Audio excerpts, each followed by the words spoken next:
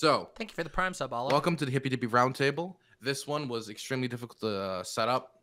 We had some last-second cancellations. We had a lot of last-second stops. This might be the last Hippy Dippy Roundtable. I'm considering making this the last one, as I've announced earlier today. So just making that clear to everybody who is tuning in today. I'm not going to end the Hippy Dippy Championship. That will still continue, but I am heavily considering ending it. It is just not worth the effort. I love the format. I love the show. I love everything I do. I just hate the people. That is not a joke. That is unironic. I hate the people. I hate the people I work with. I hate the people I schedule. They're all unprofessional. Well, not all of them. Some of them are fine. For all of the ones who's thinking, is it me? No, you're the good one. Trust me. They're unprofessional. They're terrible to work with, and they can't schedule. So I'm heavily considering ending it because it's just becoming too much of an effort. Definitely after like this last one where I'm like I nearly die of septic shock and I need people to like kind of like bound to ship and people cancel anyway. Like last second, like that really ticked me off. So I am heavily considering making this the last one. So enjoy it while you can, because it might be the last one. The Hippy Dippy Championship will continue because that's a huge like financial venture, and I really want to see that one continue. And we're still going to try the dating show, but I just wanted to make that clear that I do not know where the Hippy Dippy Championship is going to go from here and if it's going to continue. So I just want to make that clear for everybody. And Eris, your camera is not working. I can't see your VTuber setup. Oh, really? It's working Nope. on my end. Is it working for anyone else? No, it's blank. Nope. Okay, let me try. You might want to try using Edge, like rather than like Chrome or something else. I'm using Opera. Okay. It's still not working? Nope. Okay. We can hear you. I think refreshing the page might work. Seems like a video source issue.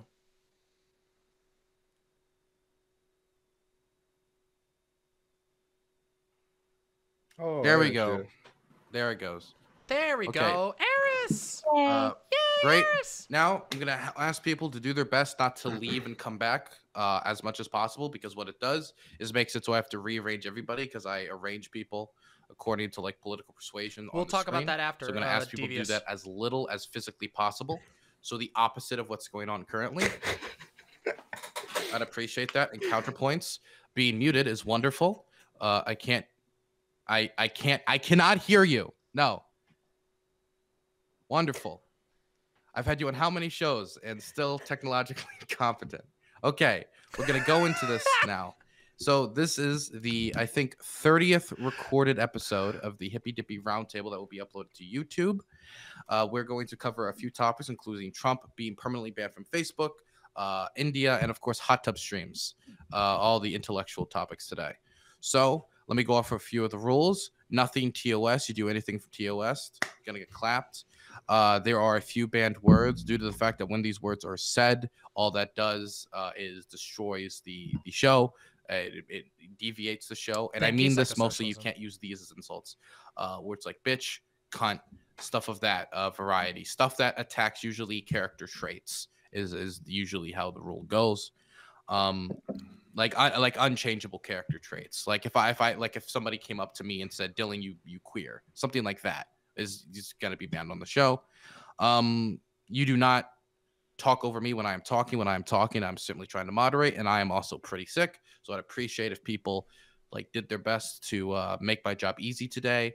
And I think that's everything, except everybody knows how the hand raising system works here, I assume. Can you just go over it?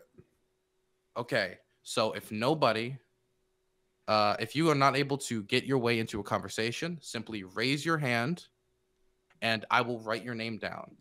And I will make sure eventually the topic gets over to you. But when you raise your hand, that doesn't mean you're next in line automatically. The conversation is still moving. I'll just make sure that eventually you get some time to talk. There'll also be opening and ending statements for every segment. Does everybody understand the rules? Yep. Okay. 100%. Is my volume too low? Is that the problem? No, sir. Okay. Dylan, I can't really raise my hand, due to some physical capabilities, but I can react in like a confused emoji or something, and then you'll know to put me down. Sure. that One okay? second. Love it. You can raise your hand in the whereby here, I think. Yeah, and Eris, I don't. Oh, okay. Your mouth isn't moving in the reg. Yeah, I need a figure. Yeah, I'm trying to use different software, and it's kind of faulty right now. I Okay. apologize. See, this is why VTubers, No, god damn it. I'm sorry. See, I mean, The V stands for very difficult, I think. So are Look- we using Very challenged. whereby for the audio? I will speak yeah, we're up. using whereby for the audio because Discord's breaking currently on all servers. Eris, the annoying Oh. orange solved all of these problems with VTubers 10 years ago. Listen, I'm not here So- for it. I'm standing up for the cartoons. Okay. Cartoon I don't rights. care about cartoon rights. We're not having that. Some SJW bullshit on today's Solidarity show. forever. So let's go into the first topic. The first topic is going to be Trump being permanently banned from Facebook. Facebook had like a little commission. They had a little ruling. They had a little like council to discover how this is going to go. And it came out saying that, hey, Trump's going to be permanently banned. We're not going to change our ruling. He will not be allowed back on the platform. So the question simply is, should it be a permanent ban or should Facebook let him back on? Simple question. I'm going to start in the top left-hand corner with Dr. Heemed.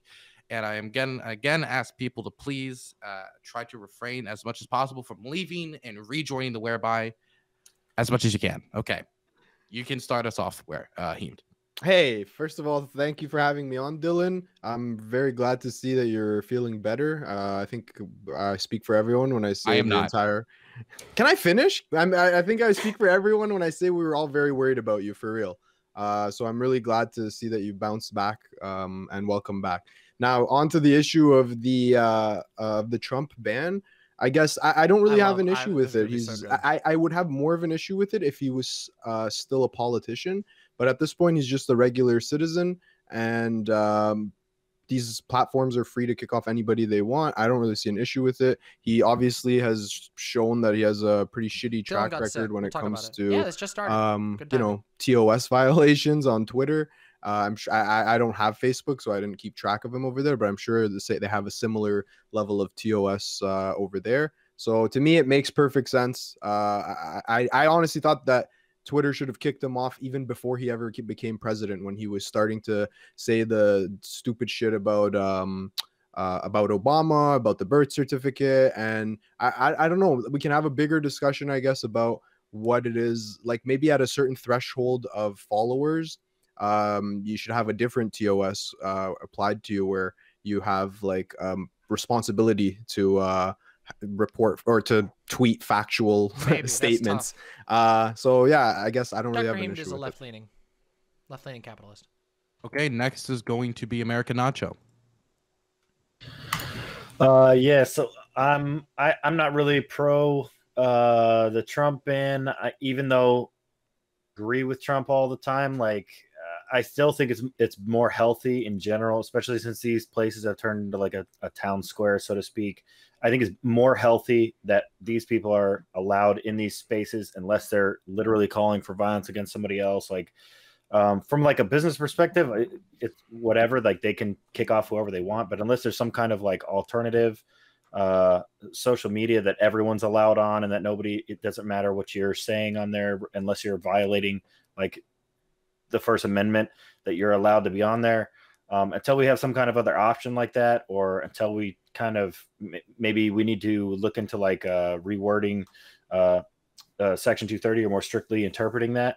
I think it's still more healthy, even if people are saying dumb shit, to have them on the platform where other people can critique them, can criticize them, because when you ban people, it kind of turns them into like a martyr, and then it can confirm what are more ignorant, like, oh, that these things that they're saying are actually true, and that's why they got banned.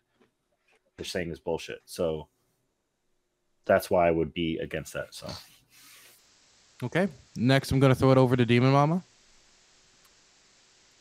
Yeah. As far as I'm concerned, I have no real problem with them upholding a ban against Donald Trump. I think that there are lots and lots of questions that we can dive into about how we should handle free speech in the age of the internet. But as it stands right now, it is well within their rights to do so. And I also think that it's an ethical decision. Donald Trump engaged in incredibly irresponsible rhetoric from from a place where he explicitly manipulated these platforms in order to further push misinformation. And we know we have a misinformation problem on the internet.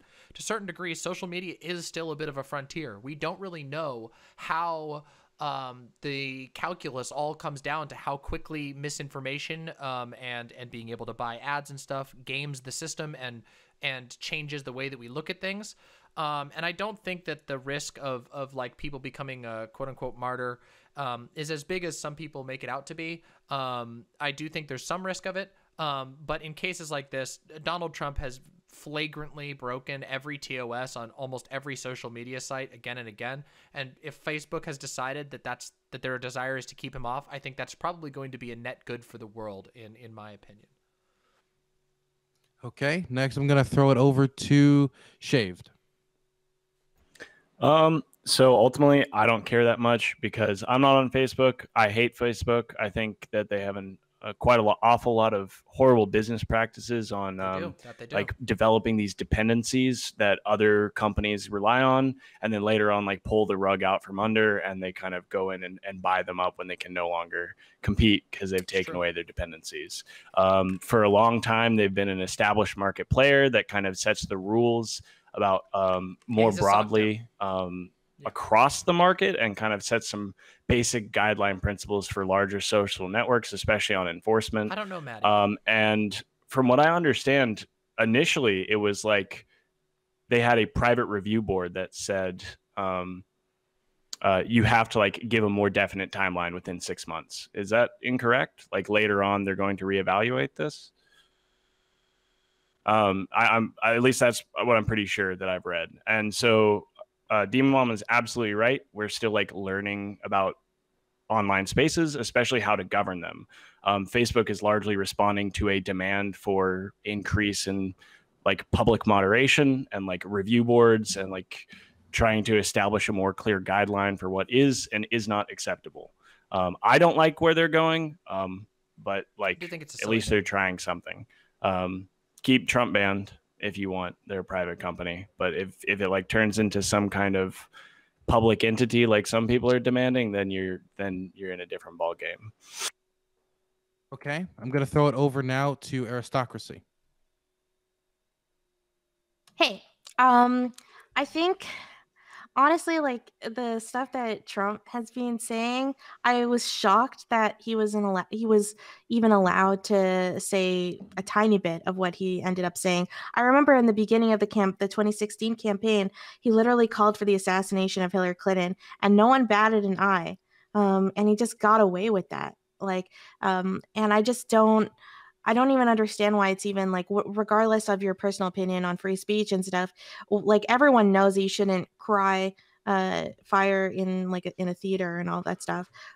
So I don't even think this is like a free speech argument, because even of the people I know who are free speech extremists, they would have said that the kind of things that he says should not be allowed. There just seems to be this double standard for Trump himself. People just don't treat the shit he says seriously, even though it causes actual consequences. And I just find that really strange.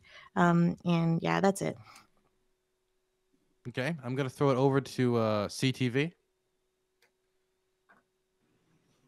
Well, I suppose since no one else in the room is going to say it, I'm going to tell a whole bunch, a room full of grown people, right, that they need to start moderating their own content, right?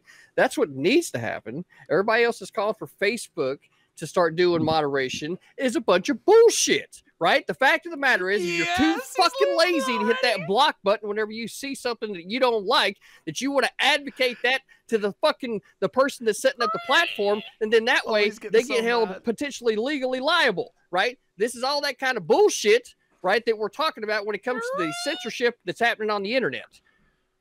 What we have to be able to do is we have to be able to set up a framework where platforms can be established and they're not held legally liable for what third parties put on there as far as comments or whatever the case is, because they're not the writer, right? So publisher platform, so they're not the person writing it. So that's where I know I lost it right there. I had it going good and I fucking lost it, right? Fuck, that's what happens, right? I see that look, Maddie. I see it.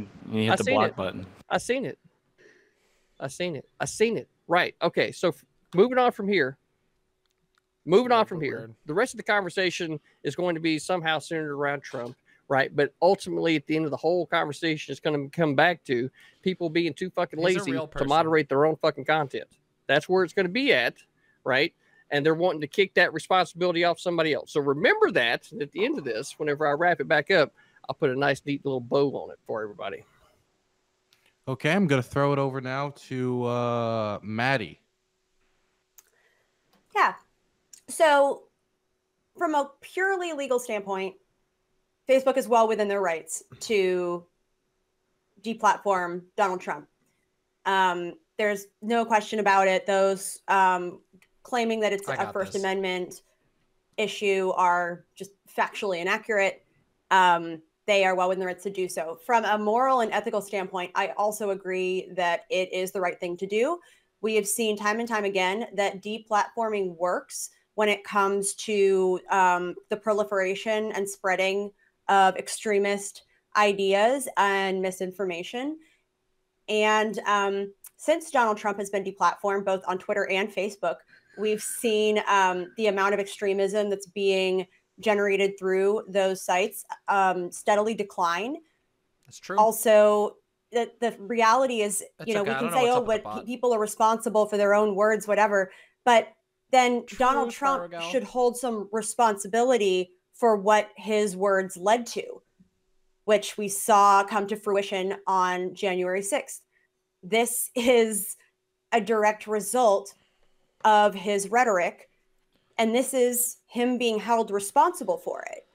And Shave Dog, you're absolutely right. The Facebook board voted not to make the ban limitless, but essentially they're going to review again in 6 months for whether or not the ban is going to hold. I think all signs point to it holding, especially because Donald Trump shows no indication that he's going to temper any of his rhetoric and will be just as fantastical and absurd as always. So I think it's a good thing. And people, saying, oh, well, it's Facebook's fault. Like Facebook should be allowed to. No, they don't have to platform anyone. They're well within their rights. They're their own company. Okay. And we're going to wrap it up with counterpoints. Check. Can you guys hear me now? Yeah. Hearing penis into the void for like 15 minutes. Thank you. Now now the video will be demonetized. I appreciate it. Well, that wasn't okay. intentional. Or I definitely say a lot worse. I definitely say a lot worse things than the word penis. Like, I don't know why you'd. Great job, Marine. It's always one in the fucking crowd. All right. Anyway, so moving on for. All right. So for this subject particularly, we're at a crossroads conceptually, and the strongest right-wing argument for Donald Trump not being deplatformed, idea of the commons. Okay. But the idea of the commons, I think, opens up a whole Pandora's box of issues that we would need to address if we were to take this line of argument. One of them is stochastic terrorism. So if we had jihadist recruiters who said, listen, I'm not saying commit terrorist attacks, but I am saying America is a unique evil, that they're terrible. They're slaughtering Muslims in the Middle East and North Africa. They're completely destroying us, and they have to be stopped. But jihadism is just a struggle, and I'm not advocating for terrorism, but I am saying that they're specifically evil. If we had neo-Nazis saying, oh well, I'm not saying attack Jews, but I am saying that they're a unique evil who's trying to destroy the white race. And you can go down each extremist ideology and basically go right up to the verge of violence out really quickly. with certain public figures, some figures on YouTube. I think Tucker Carlson is an example that most lefties would call out as somebody who promotes the stochastic terrorism narratives. And if we had social media unable to block any of these figures, then we would have to put that job up to law enforcement. We would probably have to put that job up to civil suits. That way, if terrorism, murders, injuries, harassment, stalking, doxing, if all of that occurred under this new Wild West free commons definition of social media, then at that point, these people have to be held criminally and civilly liable for their actions on an individual basis, because in order to prevent terrorist attacks or criminal behavior, you're basically going to have to sue these people into the ground or throw them behind bars. So that's the strongest argument, the public commons social media concept, and those are my concerns with the public commons social media argument. Okay, so has everybody done their intros? I just want to ask that quick. Yep. Okay, then you may begin. Can I go in first? Okay. So one thing I wanted to bring up to just tag on to my opening statement, and I'm wondering what everybody thinks about this. I think one of the biggest issues with Donald Trump's rhetoric was the coronavirus misinformation. In particular, as someone who is a scientist, I have a major issue with science misinformation. Yeah. And when someone has a platform the size of Donald Trump's platform or many, many other people, what they end up doing is they're basically doing scientific publications with their tweets. When they tweet out coronavirus is whatever, and it's not that dangerous, it's just a flu, they're literally doing scientific publication that has not gone through the rigors required for a scientific publication. I think that's one of the biggest problems that's what I have. It's not like an opinion thing, like, oh, hey, I mean, it's not that the Obama birth certificate stuff was okay or not disgusting, but it's just that the effect of science misinformation is particularly harmful in the greater scale of things, and we can see how that played out in America. And the other thing I wanted to say is, so CTV, you brought up about people are too lazy to moderate themselves, and I completely agree. I would say Donald Trump was way too lazy when it came to moderation, and he was way too irresponsible. So if he was responsible with his platform, 100%, fine, have him. He can have a different opinion. It's his irresponsibility with the platform that was the biggest problem, and I think we are seeing him fade into obscurity. Imagine how much more of a platform or how much louder he would be post losing his job if he was still on Twitter, if he was still on these platforms. Instead, I saw a video of him from this weekend speaking at a wedding. He looked like a desperate wedding MC. So really sad. Yeah, so we're clearly seeing that like these things actually do have some sort of impact on the greater scale. I think what I'm seeing right now is a clear case of TDS coming to fruition. It's really beautiful, actually. How so? But to answer you and as well as ask counterpoints a question at the same time, right? Don't you think that it would be much better if the courts were the one that were actually holding people liable for the things that they say, as actually per like the framework of our government, right? Like if you go to the North Carolina State Constitution, it says that people. Are you listening? Right? You're not listening whenever you're talking. So if you go to the North Carolina State Constitution, what you'll see is that in the Constitution, it says that the people will be held for the abuse of the freedom of speech, right? And the Congress at the federal level can't make anything with regard to that, right? So in this case, whenever you start pushing the moderation of the content up towards the corporate level, and in this case, whenever the corporate level has authority nationally, would be like the same correlative to the federal, right? What we really need is for people to be doing their own moderation, right? And if people do say things that are out of line, then they get held responsible in the courts, right? Because ultimately that's it. At the end of the day, that's what you want to have is like clear-cut rules for like, hey, if you say these things and these types of things, and this thing's going to happen, right? And then that way it can be litigated. It can, you know what I mean? Yeah, but that's simply why not this realistic. is a bad idea. Yeah, because some people have 70,000 tweets. Yeah, there's like you're asking for the government to step in. Stop. One person at a time. Counter, then Demon Mama. Okay.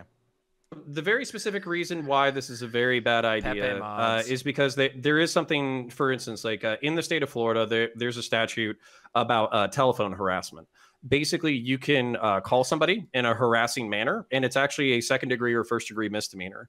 That has been expanded by the courts to also mean threatening text messages. I can't help that. So if you basically expanded this to social media, me calling you a scrotum and saying that you should, like, you know, KYS or something like that could be taken as like a direct threat or something that should get law enforcement involved, because I'm sending you a direct message that is meant to like emotionally hurt you. So if we were to expand this and then apply the laws that already exist for like already exist for telephone and communication, then it opens up this whole can of worms that I think is pretty brutal and gross, where like you could be cross state lines, could be arrested for basically sending an upsetting message on Twitter. And I think this is the exact kind of thing that we're trying to avoid, is having men with guns showing up to your house to arrest you for being an edgelord. Yeah, and that's exactly why, right? And in this case, when we're talking about a corporation like Twitter, Facebook, you know, any of these platforms that you're talking about, right? This is where the individual needs to be moderating their own content, right? Because if the individual is doing that, that's how you ultimately remove any, you know, someone's, say, potential ability to sway others' opinions, right? And it happens at the individual level.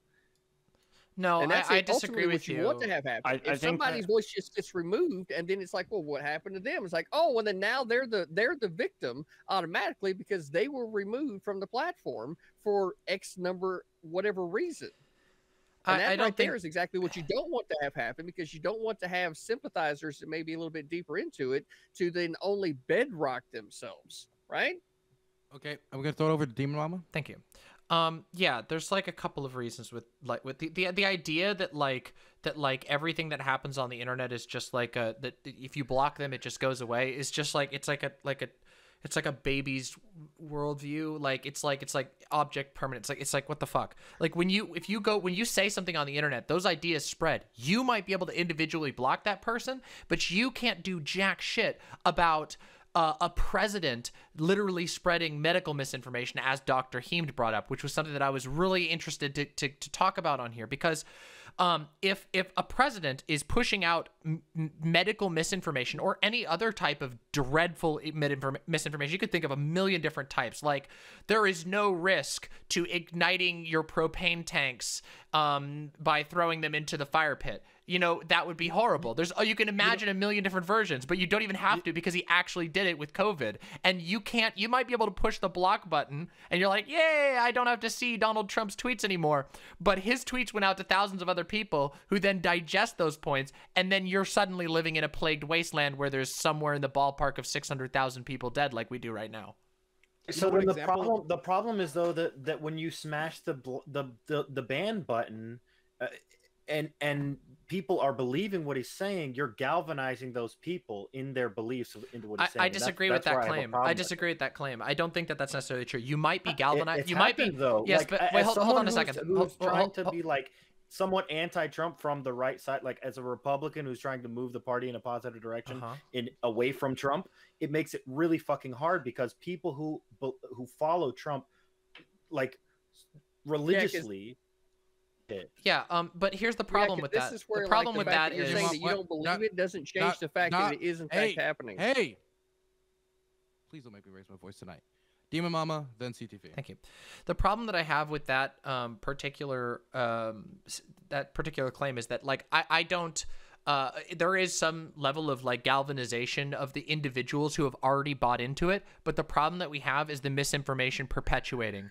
And we've been able, like, a simple analysis of like viewership statistics and of the actual reach of messages has been done already. You can find this actively. If you want a great example of this, if you just want a case study that isn't Donald Trump, although Donald Trump has also been studied, is to go look at somebody like Milo Yiannopoulos, somebody whose platform, who's been deplatformed, and he just objectively on every single measure is reaching less people. Now, his most devoted followers are probably super on board, but they were already super on board to begin with. He's not putting out that harmful rhetoric to tons and tons of people. And I agree that there's a couple of differences between their circumstance, but the basic truth is that it actually does work to press the ban button and say, okay, we need to stop the flow of this misinformation. And I think that is especially important when we're dealing with things like an insurrection or a pandemic or information about how you can safely vote, which is another thing we haven't even touched on, that Donald Trump used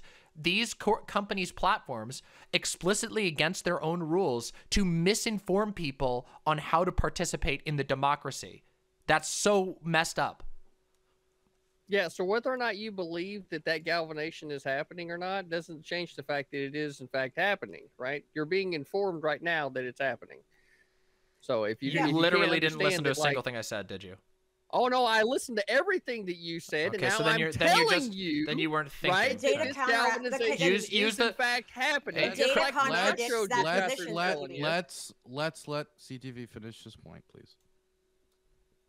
Right? So you just got told, right, by Nacho that it's happening. I'm telling you that it's happening. Now, either everybody that's fucking telling you that it's ever happening in the fucking world, right, is lying to you, or they're trying to just open your fucking eyes up to what does happen, right? And you can say one example as a fringe example, right? But in almost, it happens.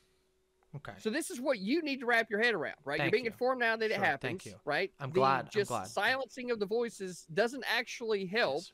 Right? As a matter of fact, it drives the information further underground. If you need a more relevant example, take it the fucking look at the drug war, right? As soon as you fucking made that shit illegal and you censored it and you banned it, right? And you prohibited it, all you did was made the market go underground. And the shit's still happening, right? Those are two completely different things. Take, I don't know, one thing in life, what you know is fucked up, right? And you go, oh, it's the same thing over here. Maybe these two ideas are kind of the same. And you figure out how to fucking make them work. That's how you come to a common sense, right, type of ideology thinking when it comes to understanding shit, instead of just, well, this shit just doesn't happen, and here's why. So again, I'll just point out you didn't listen to a single thing I said. I never said that it wasn't happening at all. I just told you that I did. All right. Listen, I know. Much like Abraham Simpson walking outside and shaking his fist at an angry cloud, it is possible for any angry old person on any platform to say whatever they want, and that doesn't make it true. That said, I do agree to a certain degree that there is some galvanization, and if you hadn't turned off your brain halfway through my sentences before, you would have actually heard that I addressed that directly in saying that even if the existing believers are galvanized, they stop gathering new ones, and that's what we are most concerned about. Also, I'm not done. You went off on a huge ramble. You're not listening. It's my turn, CTV. It's my turn. I know. You don't have an actual point. We're putting a pause on this. We're just gonna sit here for about 20 seconds, okay? Nobody's gonna say anything.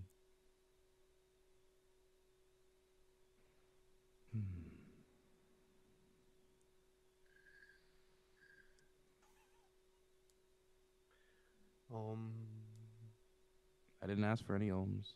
Sorry. Okay. So I have a list here.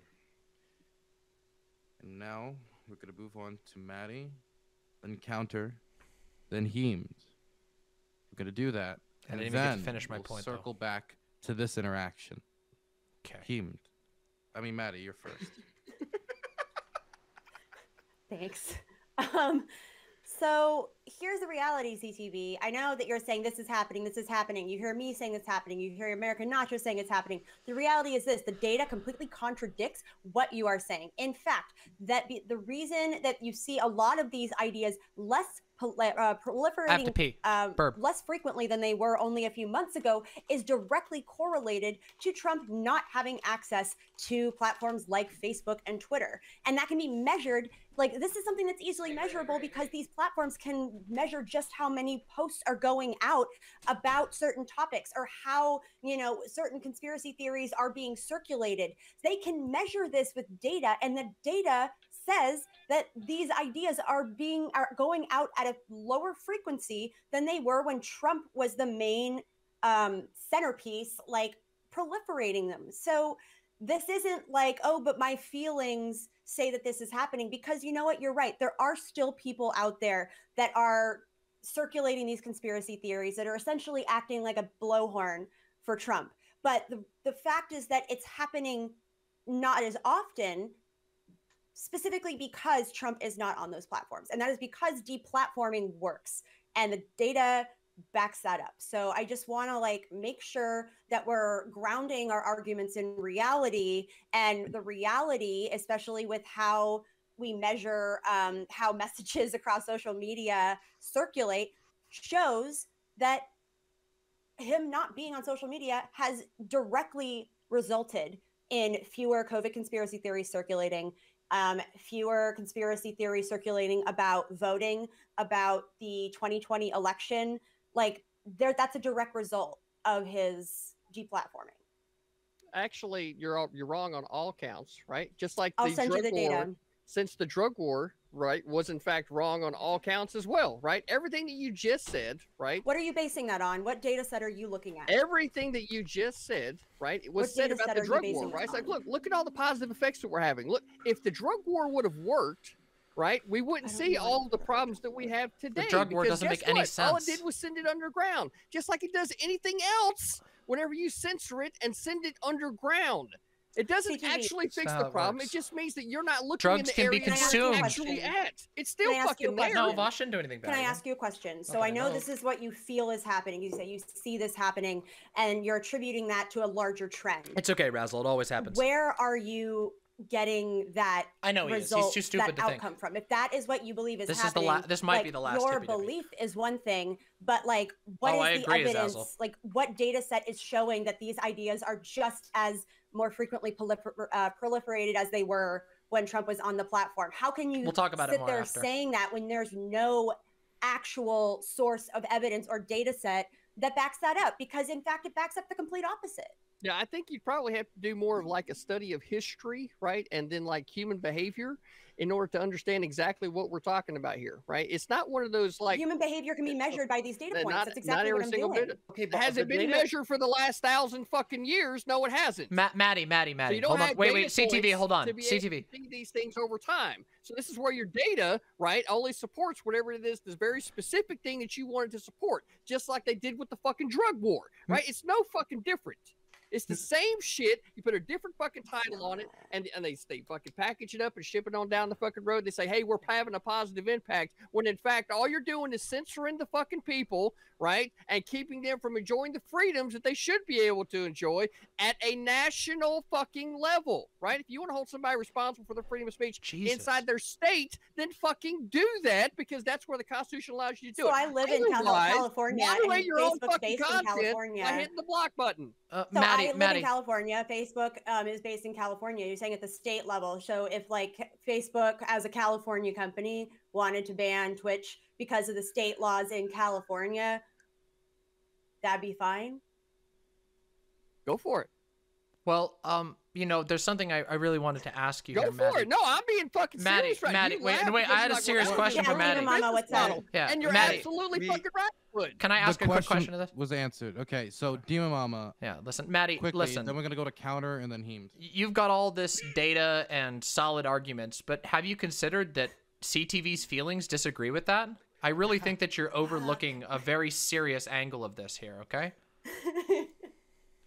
You're right. I did not consider feelings. Is that why you put your hand up? You put your hand up to say that, Demon Mama?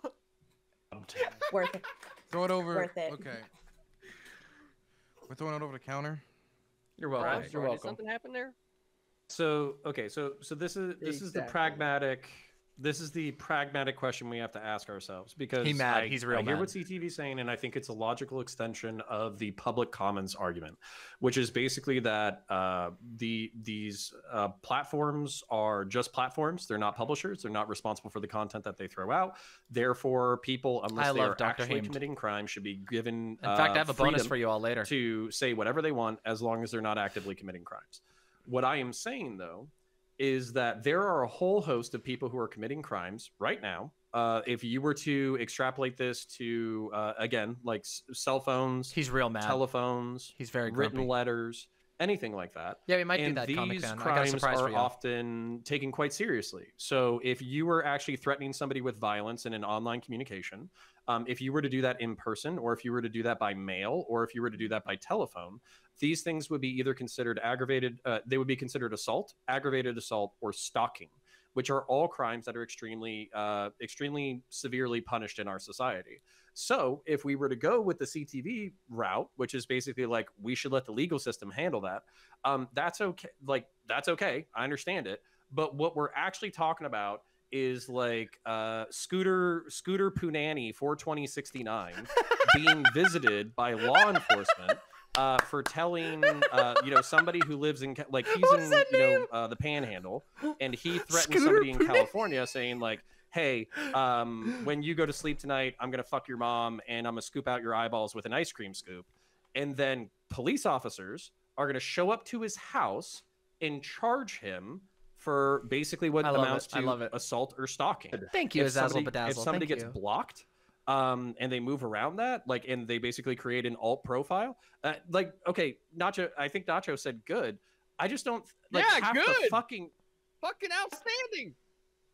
Be in jail, including everybody on this fucking panel. What are we talking about? Look, here? I'm not the asshole that created alt accounts and goes sending fucking shit to people, right? I don't do that, so I got no fucking problem with anybody else that decides to do that shit to be held She was talking responsible. crazy shit about my mom last week. So I mean, like, there's also a pragmatic problem here, which is that as it currently stands, trying to bring moderation of every single public forum under the direction of the existing federal government is like the most ridiculously big government move I can possibly imagine. It would be tantamount to nationalization of the social media industry. But I assume, you know, I'm trying. Well, hold on. I'm trying to put together, you know, what the argument from the right side of the panel, with the exception of counterpoints, who, yeah, I'm trying to put it together because, like, if you don't support nationalization, but you want the government to have to be responsible for legally moderating every comment on social media, like, what are you asking for? Like, it doesn't even make sense. It's even sillier than the idea of nationalization, which I don't really think that nationalizing social media is the right answer. But like, even if you were to do that, that would at least mean that, like, if you nationalized it, you would be taking over the companies that exist and using their infrastructure for moderation, but just controlled by the government. But the way you're proposing it is like, we need to create an internet police department that would be so big that they would have to go through DMs of thousands of spam bot accounts and porn bot accounts. It's absolutely ridiculous. It wouldn't even get to that. People would just up and leave. People would just go host their servers in a different country. That wouldn't happen at all right now, because if the federal government did nationalize all these major platforms, the First Amendment would guarantee that Congress would not be able to pass any type of legislation with regard to moderation, because it would be at the federal level. So then the moderation would definitely. So what we would get is that can't pass a law. Okay. What you are advocating for is detonating all social media overnight. That's what you're advocating for. Okay, Demon Mama had a 5-second comment at the end of my speech. Can I have a 5-second comment? Sure, and then we gotta go to Heemed. Eddie, I know you are Scooter Pooter 42069, okay? I know that's you. Stop threatening my mother. Okay, so I'm gonna throw it over to Heemed, and I need to step away for a second because I need to take a pill or something, okay? So, Heemed, can you just please, everybody, I'll take be ruly, please. Of course, yeah. Okay, so it seems like there's a little bit of a disconnect. On one side, you have Demon Mama accurately pointing out the fact that deplatforming Milo Yiannopoulos worked. On the other side, you have CTV accurately pointing to the fact that the drug war is fucked up. I agree with both of you.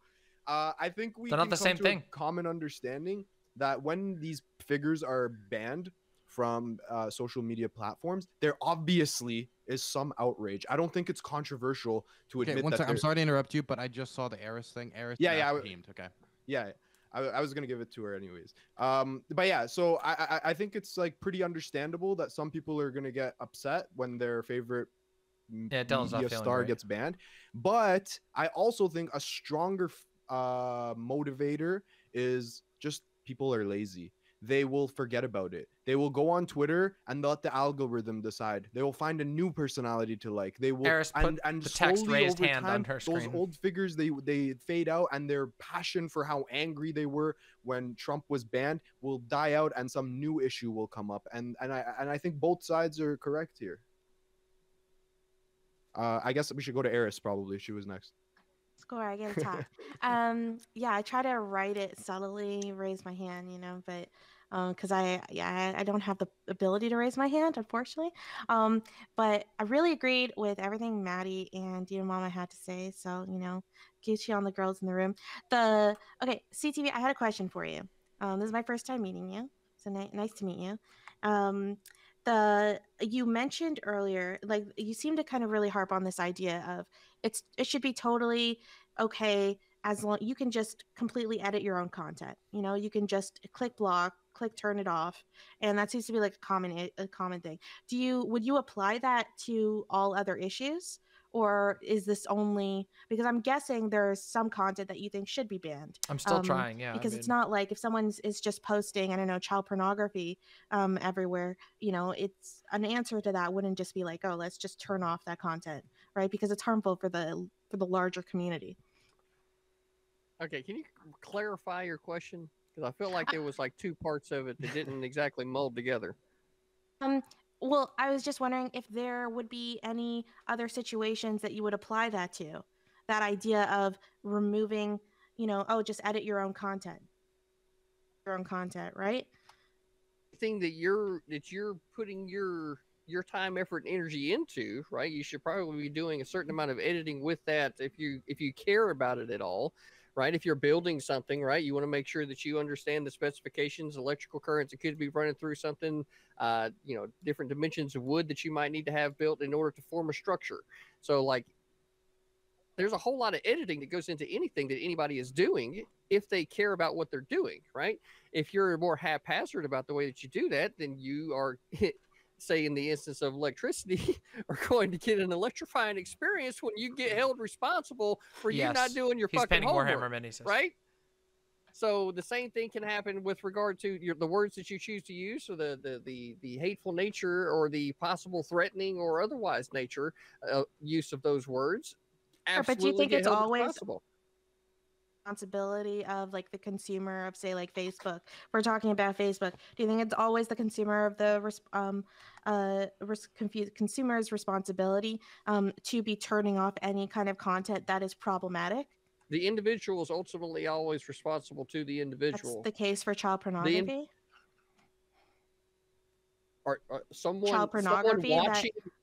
Someone watching child pornography, do you think that there's a situation where they are not individually responsible for partaking in that particular type of content? If it just comes up on your feed, right? Most people would not just turn it off. Most people would report it to Facebook that account gets banned, right? Would you agree that that's the right recourse? Else is being abused, and that's literal footage of someone else like being abused, like someone's committing a crime. Wait, but then that means that we're establishing at least that it's okay. But that means that we're establishing that it's at least okay to expect some kind of standard for those companies to be abiding by. Okay, so it just seems to be that you just don't think that what Trump did, is comparable. Wrong about something is not a crime, though. Like it's probably better, arguably, for them to be on. Like, it makes what if it you're harder inciting for people violence? Like me. Wait, but Donald Trump did commit crimes. Look, we can look at all types of examples of political figures that have been using the same type of rhetoric on all types of sides for a long time, right? The fact that that's not true, though. That is true. That's We've false. got Maxine Waters as a no, you're totally wrong. You're just she was saying go get in people's faces and push them out of the way and get more confrontational. This is not even comparable. Happening. It's already been to the fucking house. You're just a liar, though. You're just a liar. Hold on. Wait. It's not about lying. Yeah, you are though. There's no. Hang on, Dima moment. 1 sec. Can't we not say that what Maxine Waters did was wrong too? Yeah, why can't we do that?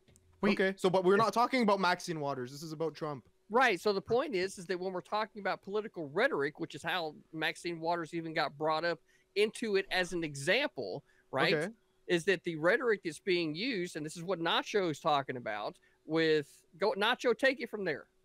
Well, the real question is, like, are we going to just let the private corporations decide what is going to be in our feed and what's not going to be? They already do that, though. Yeah, they already do what I'm saying. entirely.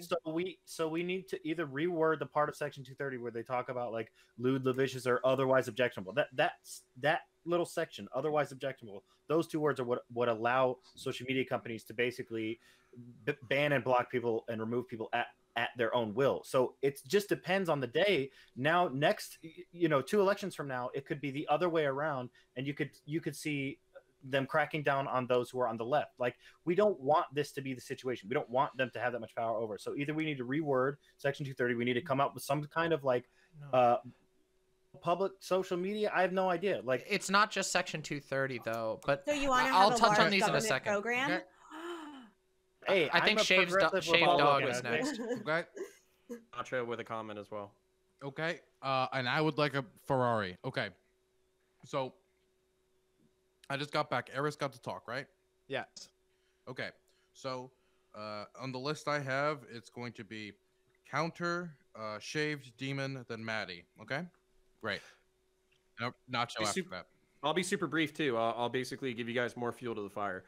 So here's my concern that I think Nacho is articulating that I think is very real, is that when you have algorithmic content dictated by social media companies, you can basically build or bury stories as you see fit. This is a really large concern. I think Hunter Biden is a good example, but I think an even better example is Ghislaine Maxwell. Ghislaine Maxwell was basically the mistress of Jeffrey Epstein. Jeffrey Epstein was a person who was accused and convicted of basically hiring, recruiting, and abusing underage prostitutes. He had various high-level political figures who were his friends at certain periods of time. These include Trump himself. This includes Bill Clinton. This includes a whole host of people who are Alan Dershowitz. This includes a whole bunch of really powerful people. And what happened was Jeffrey Epstein allegedly committed suicide in jail, and his mistress is now under prosecution, but we don't hear anything about her. About the mistress who helped recruit underage prostitutes that allegedly had sex with some of the most powerful people on the planet. And what we also don't know, I have more conspiratorial shit, but basically you should check out who Ghislaine Maxwell's dad is. And basically the point being that, like, did an intel agency honeypot a bunch of high-level, a bunch of high-level people? Was this just a billionaire playing power games? We literally don't know, because the news and algorithmic cycle is not interested in promoting this story because it fucks over rich and powerful people. And that's my fear. And I think the fear that Nacho was talking about is if you leave this in the hands of purely corporations, and if everybody gets their news from social media, then they can bury or build stories as they see fit. Yield. But news companies been doing that forever. Sure. If anything, there's more transparency now, even with the suppression that you think there is on social media. You can't deny that there's 100%, like, way more news and, the only voices. The only reason why I know who Ghislaine Maxwell's dad is because I have the ability to Google him. But at the same time, like, that, this is kind of my point. This is why I'm not advocating for government intervention. Saying that better the devil you know than the devil you don't. Not the devil. At the basic principle of no government intervention in this, I not no, but I can at least recognize Facebook's position and how they came to be such a massive market force. And I don't know why so many people are like fighting to retain this certain platform. Like, at least, like, they want it their way, and they don't want the corporation to rule themselves. Facebook is like a online society of 2.7 billion people. And like, up until now, they even haven't had to like face these kind of major questions of how they're going to govern it. And it's an incredibly complex question. I don't want to like skim over anything, but I wanted to at least like address CTV. Some people want moderated platforms. Other people don't. Some people want entirely self-moderation. Other people want to like have a safe environment. There's really kind of two large examples of how we organize our like social media platforms. There's the like really centralized like Facebook, Twitter, and account-based, identity-based like platforms, and then there's the like anonymous platforms like 4chan. When you enter into like a more centralized one, you have like the basic set of rules, you have your TOS, you have like the laws that's already governed there, and then you also have like an agreement to arbitration. They get to basically kind of decide how they receive you and whether or not they're going to continue on your platform. if you go on 4chan where there's no accounts other than trip coding, the first thing you're hit with is a quote, a very important quote, is that the stories and information posted here are artistic works of fiction and falsehood. Only a fool would take anything posted here as fact. The only other rules that govern this site are no illicit content. And that basically governs all websites on the internet. The ones that have tried, like 8chan, fell like horrible victim to like, CP issues and stuff. So it's not around anymore. They weren't able to effectively moderate their site. But like 4chan, on the other hand, like if you want to go and try and compete in this highly like anarchist market of ideas of self-moderation, where you literally like hide what you don't want to see, and like you could see like links to live leak or anything else. Like you can choose. Can you give me a moment? Yeah.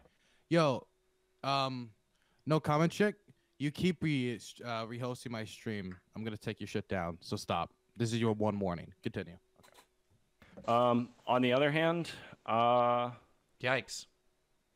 Like I understand this concern of having big corporations like dictate their own decisions, but like I think Facebook's going to die in the future. Most people are moving back towards like federated systems of self-moderation. You like associate in the Discord that you want to hang out with. It's ridiculous. The circles are closing. People are moving back to She's dirty rapper. IRC, She's restreaming, Matrix, not rehosting. Riot, Restreaming. Moving away from these big centralized platforms and kind of like trying to reinstitute self-governance on the internet and really develop these kind of systems. I'm someone who's very familiar restreaming. With what it means is that you're as well as like just with the laws basically and how they work, replaying like, the show live. If you like, it's a dirty Section thing. 230, I'll talk about it after. If you run a social media platform or like an archive website and illicit content gets hosted on there, you're not responsible for it until it's reported. Until you're aware I'll talk about of it the after. Content on your website, like the ripping off the threats to somebody's life or something like that. That nobody can act on it or remove it or like take any kind of movement. So like the report system and that kind of like upward level, like that is just a standard that is always going to be around in online governance. Is this reporting? Like it's a good thing. It helps filter content, especially illicit content. So yeah, there's been a couple of different things that we've touched on here that I wanted to touch on. The first one is a bit of a throwback, so I'll actually I know I said a lot. I'm sorry. No, you're good. The first one I want to respond. I do want to say, like, with regard to 4chan and even 8chan, these are not spaces that are moderation free. They are just on the low end of moderation. And like, if you've ever spent any time on these sites, you know that there are mods, there are moderation rules, and those moderation rules can be pretty strict. The idea of like a free speech zone on the internet simply doesn't happen. There's no full one because they don't work. They don't work on a mechanical level. The moment that you get rid of all the rules, you will just end up with spammed Bitcoin scams, porn, all kinds of nonsense. It's literally unusable. It becomes unusable. And so that's part of it. And then the other part, CTV isn't here, but I mean, I honestly don't know if that's going to change much.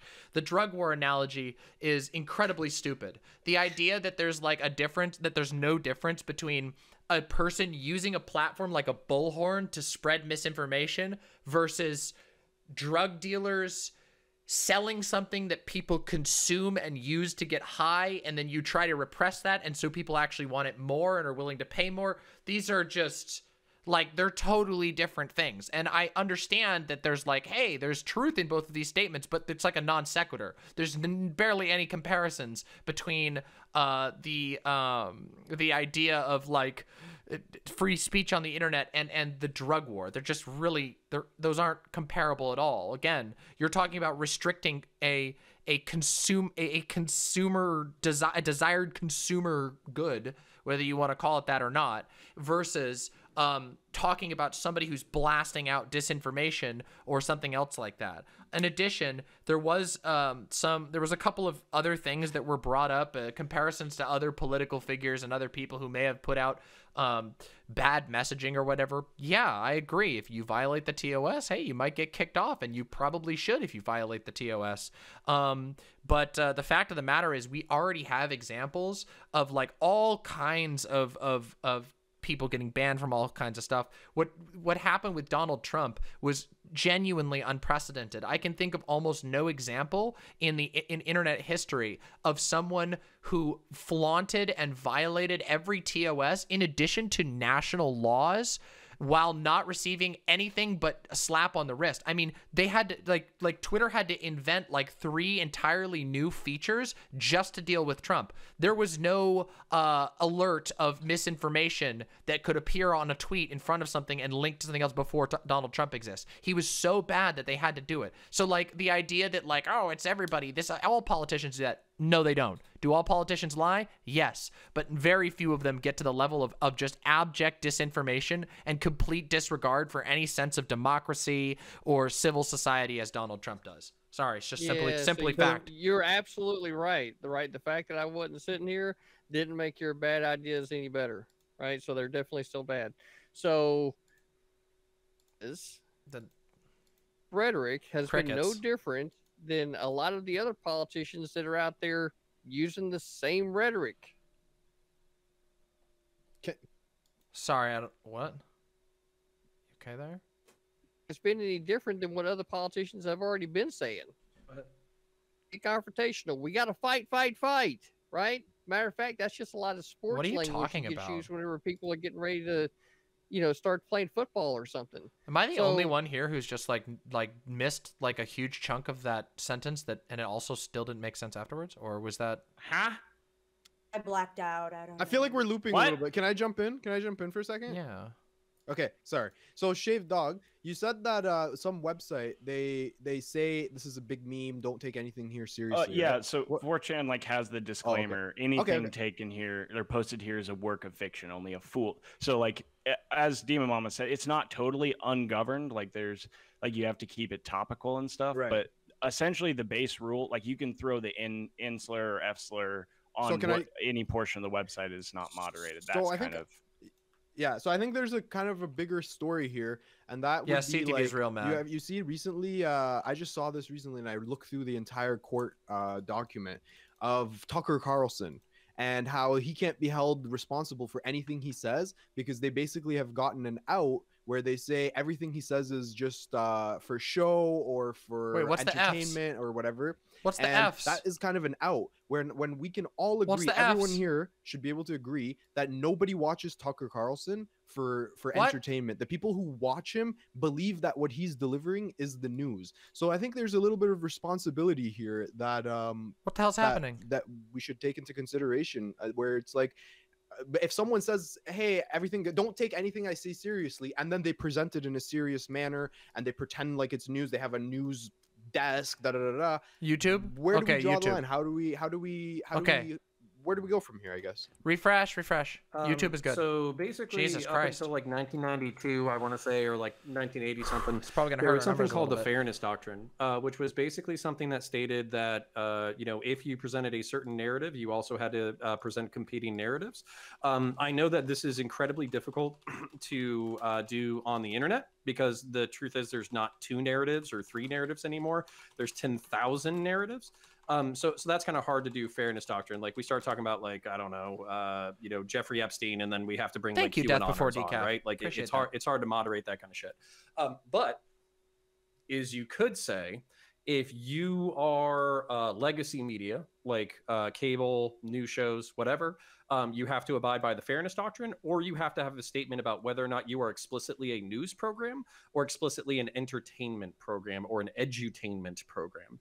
Basically delineating those 2 kinds of content. That way, if people want news, there's the classic Tom Brokaw or Walter Cronkite kind of thing where it's like, here's the facts, here's the narratives, here's the factions, blah, blah, blah. Here's everybody's perspective. And then after that, you could say, hey, here's the edutainment or entertainment section of the portion. And then you have Tucker Carlson coming out talking about how Nancy Pelosi is sucking adrenochrome out of like abortion fetuses. Yeah, it's weird. And so you could separate those 2 forms of content publicly. And even on the internet, like, so I know that like freedom of speech, you know, don't compel people's speech, don't tell them what they can say, what they can't say, all that kind of shit. But at the same time, if at the beginning of my show I had to say, hey, listen, I'm an asshole with a webcam and I just have opinions, I try to make sure those opinions are rooted in reality.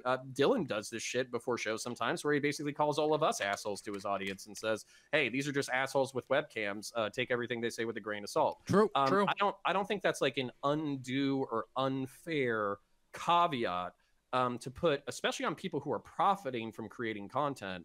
I don't think that's an undue burden to say, hey, is this news, factual presentation of stats and data and narratives for your review and consideration from a semi-objective perspective, or this is entertainment, this is our opinions, and this is our opinions. Sure, we didn't lose YouTube viewers. Maybe there should be some sort of like 50 restriction YouTube on viewers. using the word news if it's for entertainment. We lost like 50 YouTube viewers. Yeah, I mean, that like hurts. we could work this out, but such is life. You would have to. This idea is incredibly unpopular out of like the 4 people nodding their heads here, because if you bring this out to mainstream America, then YouTube must be having issues. This is America. Don't tell me what to say. Don't tell me what to do. Fuck yeah, make you. sure to like and subscribe. I thought this was Helps America, me a lot, and that's pretty much going to be the whole. I mean, all these platforms kept putting all the little banners under everything. Anytime you even mention, like, if you just put COVID in the title, like they're going to put a little banner on your thing that says like here CDC results, like all this stuff. Like, what's wrong with doing that? And then if someone is consistently spreading like some kind of misinformation or whatever, you can have them, you know what I mean? And that's where it bothers me to, like, I don't want to force a social media company, a private company, to do these kind of things. So that's why I would more lean towards like reinterpreting Section 230. But I mean, how about we already know what shadow banning is. Everybody here knows what shadow banning is. So why not, instead of it being secretive, like, just be open about it. Just be like, hey, look, you're consistently spreading misinformation, you're consistently doing this, so we're going to take you and put you on like a no algorithm list. Like, your stuff will not be promoted by the algorithm. You will not be on the play next tab ever. You can still exist on this platform, but people will only be able to come and visit your site if they had the link. Better to me, because then someone can come to that place. Like, I could go to Trump's page and try to convince all the Trump supporters that we have better options. Like, could you give me a second? As someone trying to move the Republican Party in the other direction. Okay, we're gonna go to Maddie and then Eris. Sorry, Eris, it's just sometimes hard to see the flustered face. Okay. One thing I think that is really important to remember as well is that that's awesome, Gayfish. I'll check it after. A major reason why a lot of these companies have TOSs in the first place is because they are looking to mitigate risk. Because at the end of the day, they are there to make money. We exist in a capitalist system, so these companies are only going to provide this kind of service so long as it is profitable. It is profitable because they sell massive space to advertisers and brands who associate with them. The issue with then eliminate the bulk of the moderation that they currently have instituted as part of being on their platform, they run the risk of then having brands drop spending with those companies because they don't want to be associated with things like neo-Nazism, with pedophilia, with all these other things.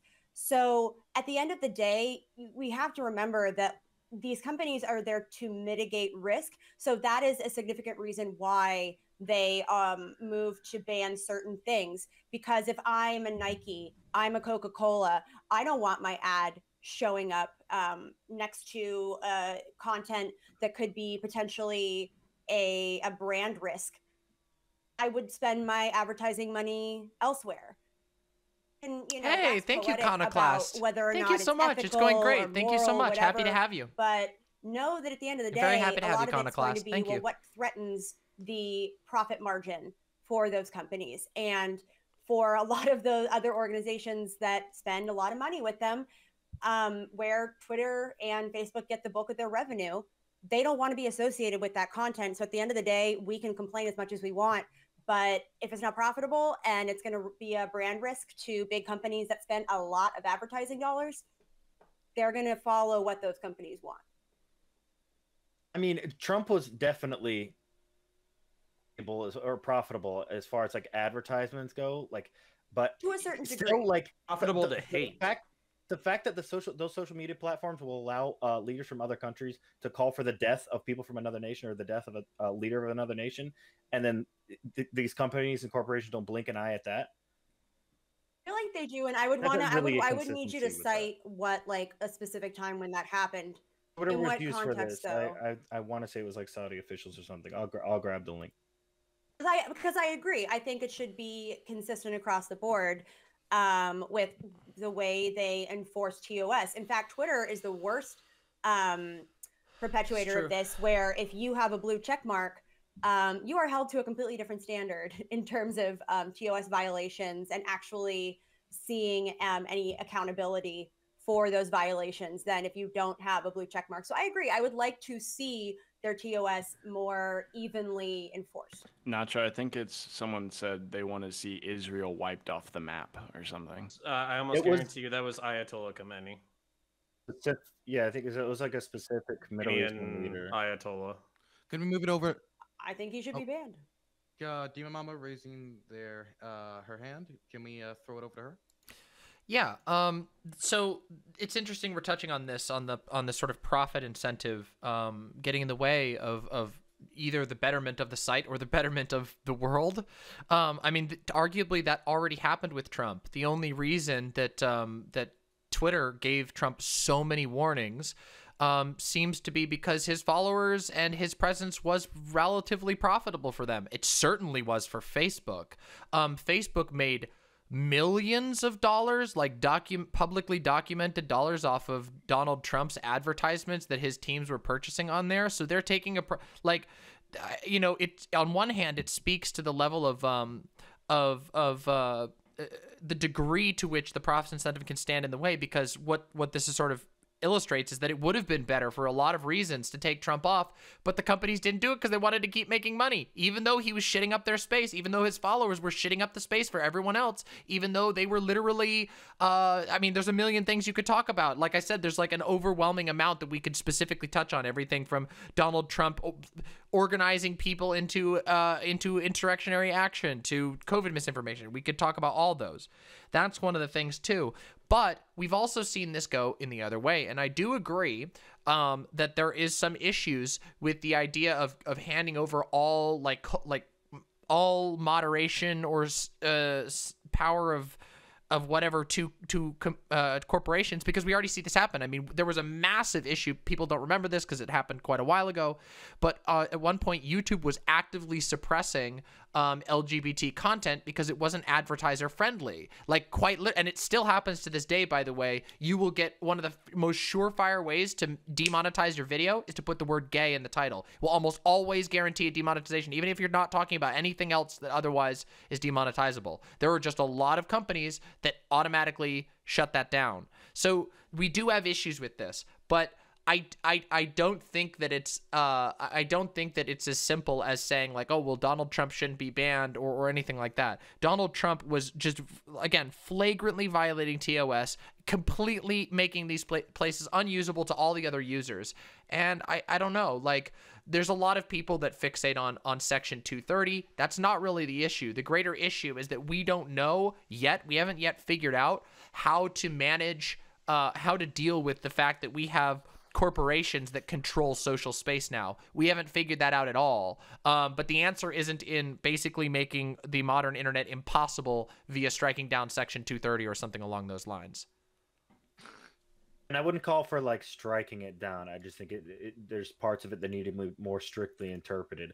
But I mean, and to go back to something that was said way earlier, I don't want to keep it on Trump too much because I think you're right. Like there's a deeper issue, but like the data for this was something that I wrote down way earlier, so I'm going way back. But data for like numbers for Trump like dropping on these websites like isn't really a good indicator right now, given the fact that he lost the election.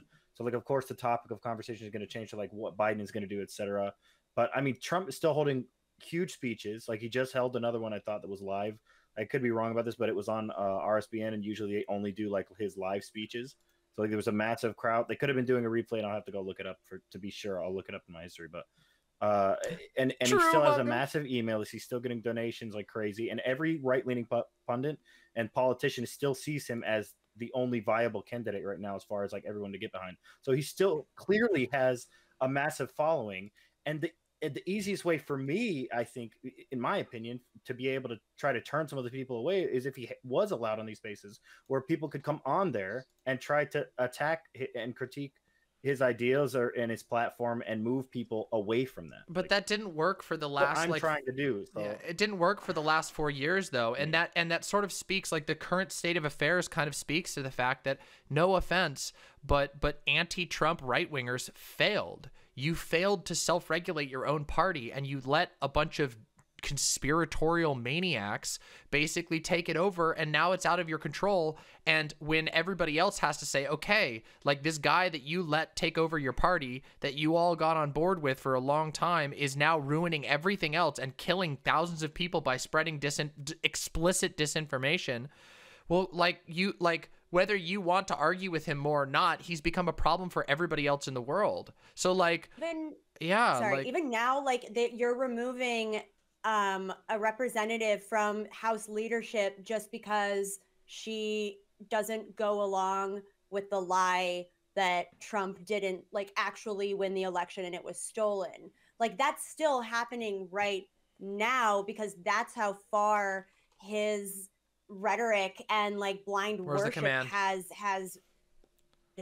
the core of the Republican Party. And a lot of it's because people weren't going to, I know I'm using very inflammatory rhetoric. It's the same kind of rhetoric I use when I talk about Connor's mom.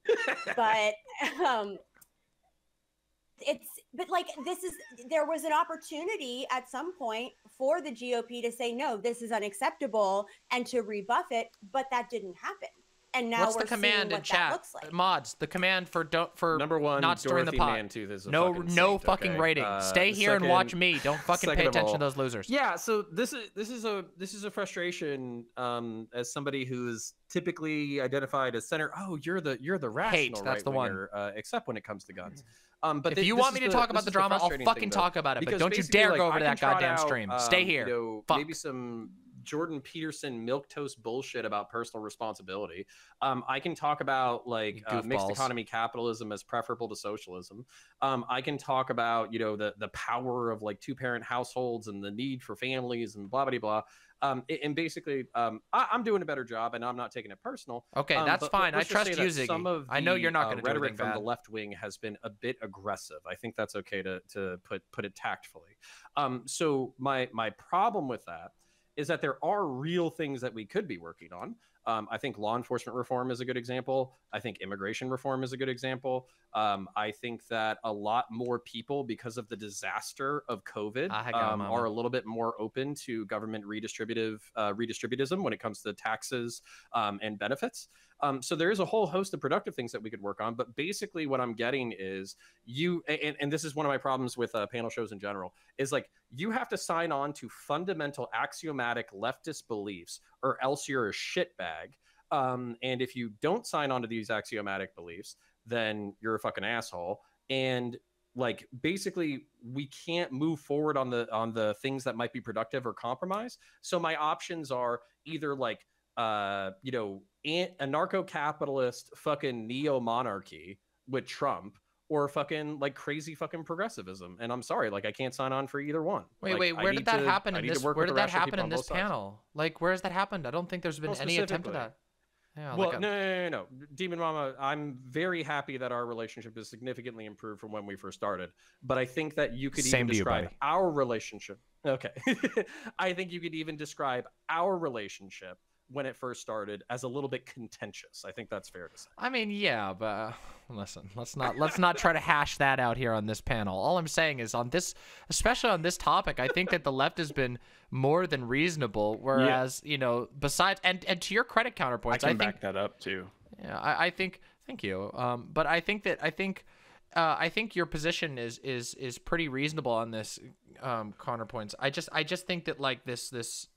Most of my contentions have come from a couple of small contentions with American Nacho's position, and mostly a lot with critically thinking veterans. Like I don't even want to call it a position. It's just like the idea that you can just, if you see something bad that you don't like on the internet, oh, well, just block it and that'll fix it. As if, like, yeah, there's just like a den of I think Eris was completely on point. The idea that you could just, I don't want to see, child porn is coming on my screen. Oh, just block it. You can't let the social media companies can't do anything about that. Nobody can do anything about it, except for maybe if we make the Department of... but that's all Demon Mama knows how to do, right? It's just like paint this whole negative picture over here that actually didn't happen, right? And then like what actually happened is over here not being the same thing. What? Well, we still don't. I'm sorry. I Missing... I literally don't actually know what that means. Like, what do you mean by any of those words? That sentence made no sense to me. Can anybody else explain what he meant there? I don't even want to. Look, no, I want to touch. I can back up what guys, you were saying. Can I just say we completely skipped Eris. I DM'd Eris earlier, and Eris DM'd me and said that she didn't want to speak. I think Eris, was there correction at some point? Did you want to? No, you're right. Okay, so I actually think we should probably wrap this up soon because we do want to get to the other topics. It's already 9:30 almost p.m. and that means we only have 2 hours left. So, do you guys want to go around the room? It's funny, 85 to 2D, Derek. If there's anything good, we're take some clips. Outros. Heems, we're gonna start with you. Take some good clips. So I thought we'll laugh at him after. Interesting, fruitful discussion. Again, I don't really think Trump is going to be relevant. A lot of people think he's going to run again. I don't see it happening. I think Trump realized how difficult we'll talk about of a that job after. it is to be Don't worry, a we're going to talk successful about politician. And if anything, he can go start his own media company where he can be surrounded by yes men, and he doesn't have to get bogged down in the nitty gritty of politics. And so I don't really think it's that big of an issue.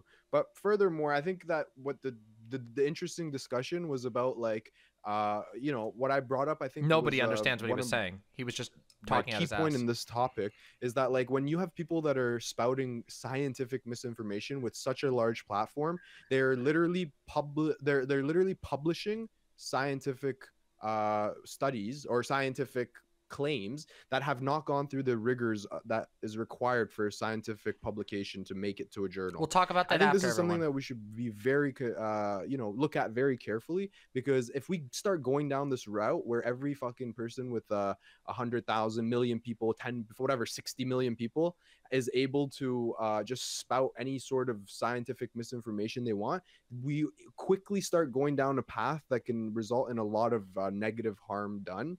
And the example I always like to use is something that we can all agree is a functioning thing. It's like if someone comes out, imagine if Donald Trump tweeted out, "Hey everyone, insulin doesn't work. If you have diabetes, don't take insulin." We would all unanimously agree that this is completely irresponsible and it should be deplatformed. So just going on that, I think that he should be deplatformed, and fuck it. Some other Republican will rise to power or rise up in the ranks, whatever. It's not that big of a deal. Okay, next I'm going to throw it over to American Nacho. Is it easy to hear me now, by the way? Is it easier to hear me by chance? Okay, American Nacho's next. Yeah, so as the new term, I think anyways, I'm still looking into it, but progressive Republican, like this makes it more difficult for me to like some of this bullshit that surrounds Trump. So personally, I still don't know if he should be banned. Like, you raised an interesting article where he did. I went and watched that and read the article where he talked about. Oh, you have no idea, Castrix. Hillary's assassination, but him saying it off the platform makes it like muddies the water as far as like, does that mean the platform shouldn't host him or whatever the case may be? I don't know, but either way, it is a pretty serious situation that we're in, because underlying Trump's ban is like the corporation should basically have a monopoly on the quote unquote like town square, and that's where it bothers me, and I think the majority of people on the left and the right who have problems with like censorship, etc. So we really need to start considering looking into like reinterpreting Section 230 or coming out with some kind of like public option. So something has to change though with the way we treat this new like town square, so to speak. There are other things that I wanted to tack onto the end of what Counterpoints was talking about earlier. Good one, comic such fan. As things like thank you, if I said the name thank you so much. Probably nobody in this room deeply appreciate knows it. Who that is. Or if I said Reality Winner, it is like these are people who like, so these are things that were definitely repressed by the media, because it is of our government like overstepping some serious boundaries and going after people who are like whistleblowers, like NSA whistleblowers, etc. People who leak documents on a lower government level and basically throwing the book at them. And these things are okay to be repressed, by the media, and it makes it really hard. Like I said, I'm just going to repeat it. Like, Chelsea Manning it really wrong. galvanizes those who are believing some of these conspiracies, whenever you do ban a person like Trump, especially someone who has been president, like it makes it even harder, the fact that he was actually the president, etc. So Okay. I would rather have like open shadow banning or something like that. Okay, Shaved. I don't want to claim to have like some amount of secret knowledge or memes, but I'm someone who's spent, I'm sure everybody else has, but spent an incredible amount of time in online spaces over the years. One of those things that I do is I archive them as well in mass. I help moderate and administrate the largest and most detailed 4chan archive, as well as help maintain archives with like the Wayback Machine online. Absolutely. Demon Mama is 100% right that actually the liberal spaces were incredibly like cautious on like cracking down on people. Yes, they were. There was like so many from 2015 onwards. Yep. Like so many debates over are the Donald, or like how are we going to respond to this kind of speech? Like, do we want to allow this? And eventually, as time went on, I guess they won, but it took the entirety of Donald Trump's presidency to happen. Yep. I don't want to like say that this was caused by 4chan and the meme lords and the hacksaws, but it's more that like 4chan was the less moderated alternative where the already organized people could go and meme, and then Trump was a memey dude that you make funny stuff about in the positive or negative light. And it just so happened in those spaces, if you put them in a positive light, they get more triggered reactions that they want. Content moderation is incredibly difficult. And like now that their popularity is over and people don't want to hear about it, the majority of it's a bad argument, Venus. I agree. Want them gone, and that's how it's Varys, going to be. just done on if this you don't issue. like it, you can go to a less governed space like 4chan or try and start up your own, as long as you can afford to like moderate all the illicit content, make sure righties don't post like threats of genocide and or lefties, even either or. Starting these communities is incredibly difficult. So whatever it is, if you want to have it, you can go start it, but you've got to compete with someone who already guarantees you're not going to run into CP or death threats on their platform. Yep. Okay, Demon Mama. It's funny that you bring up the Donald. I think that's one of the greatest examples of a subreddit that overstayed its welcome. In fact, like Reddit was so reluctant to censor, and they engaged in my opinion, and I don't think they're a perfect company, but I think they engaged with regard to censorship in incredibly good faith. The Donald is so bad. It is so bad. I have streams of us going over the Donald and just seeing thousands of upvotes on posts that are just explicitly advocating for the assassination of specific political opponents of Donald Trump. This was all over the place, and Reddit took forever to do it. So the idea that like the right is being like super persecuted online is the opposite is true. That they've been given like an unbelievable amount of leeway. And I don't know. I agree that there are issues with the overall conversation of how do we moderate content? How do we manage the fact that we live in an age where there's like all these strange social spheres? But like the claims of the exaggerated victimhood claims are just not realistic. They're not realistic. Donald Trump and basically everyone associated with Donald Trump were some of the worst actors we've seen on the internet, and they moved as a whole because they were directed by Donald Trump, and they worshipped him as, what do they say on the Donald? Geodis, God Emperor of the United States. Damn, that's a pretty serious problem, and I think that we've thoroughly shown that the problems that Donald Trump represents online are significantly more than the problems that are generated from him being banned off of one or two platforms. Okay, we're gonna throw it over to CTV. Somebody, if that's happening, make sure that Dylan knows. If there's a call to action being done, clip it, Samantha Banana, clip it and send it to Dylan. Gotta fuck things up. Clip that shit right away. Clip it right away. Okay, wait, can I just say something quick? Look, everybody already knows I'm going through a lot right now. So apparently me, and I'm just gonna say this publicly because I have lost all ability to reason about what is a good or not good thing to say.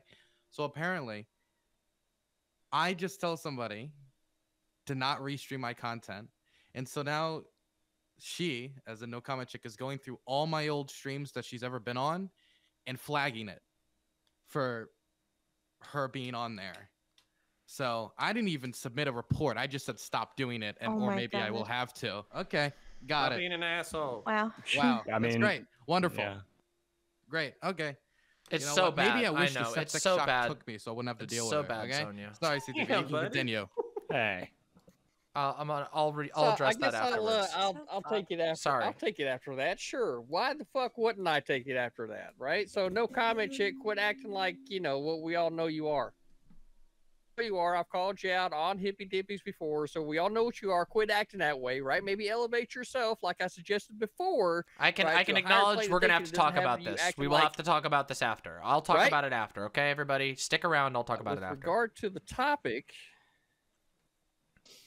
Take it easy, Zonia. Please there's take care of always going to yourself. be moderation, Disconnect from right? the internet Everybody if you agrees need to. there's Okay. always going to be moderation. Relax. I agree that I know it's hard. In all things, there's always some type of moderation. The only thing that matters is what level, right? So with regard to Twitter and Facebook and all these other platforms, the ideal situation for me is one where the platform itself is not being held legally liable for the things that other people are putting on there, right? And at the same time, them not be the ones that are moderating that. We need the individuals and the communities themselves to be moderating those types of things between people. Now, obviously, right, the platform itself can have reporting and stuff like that to help communities be able to work together with the platform.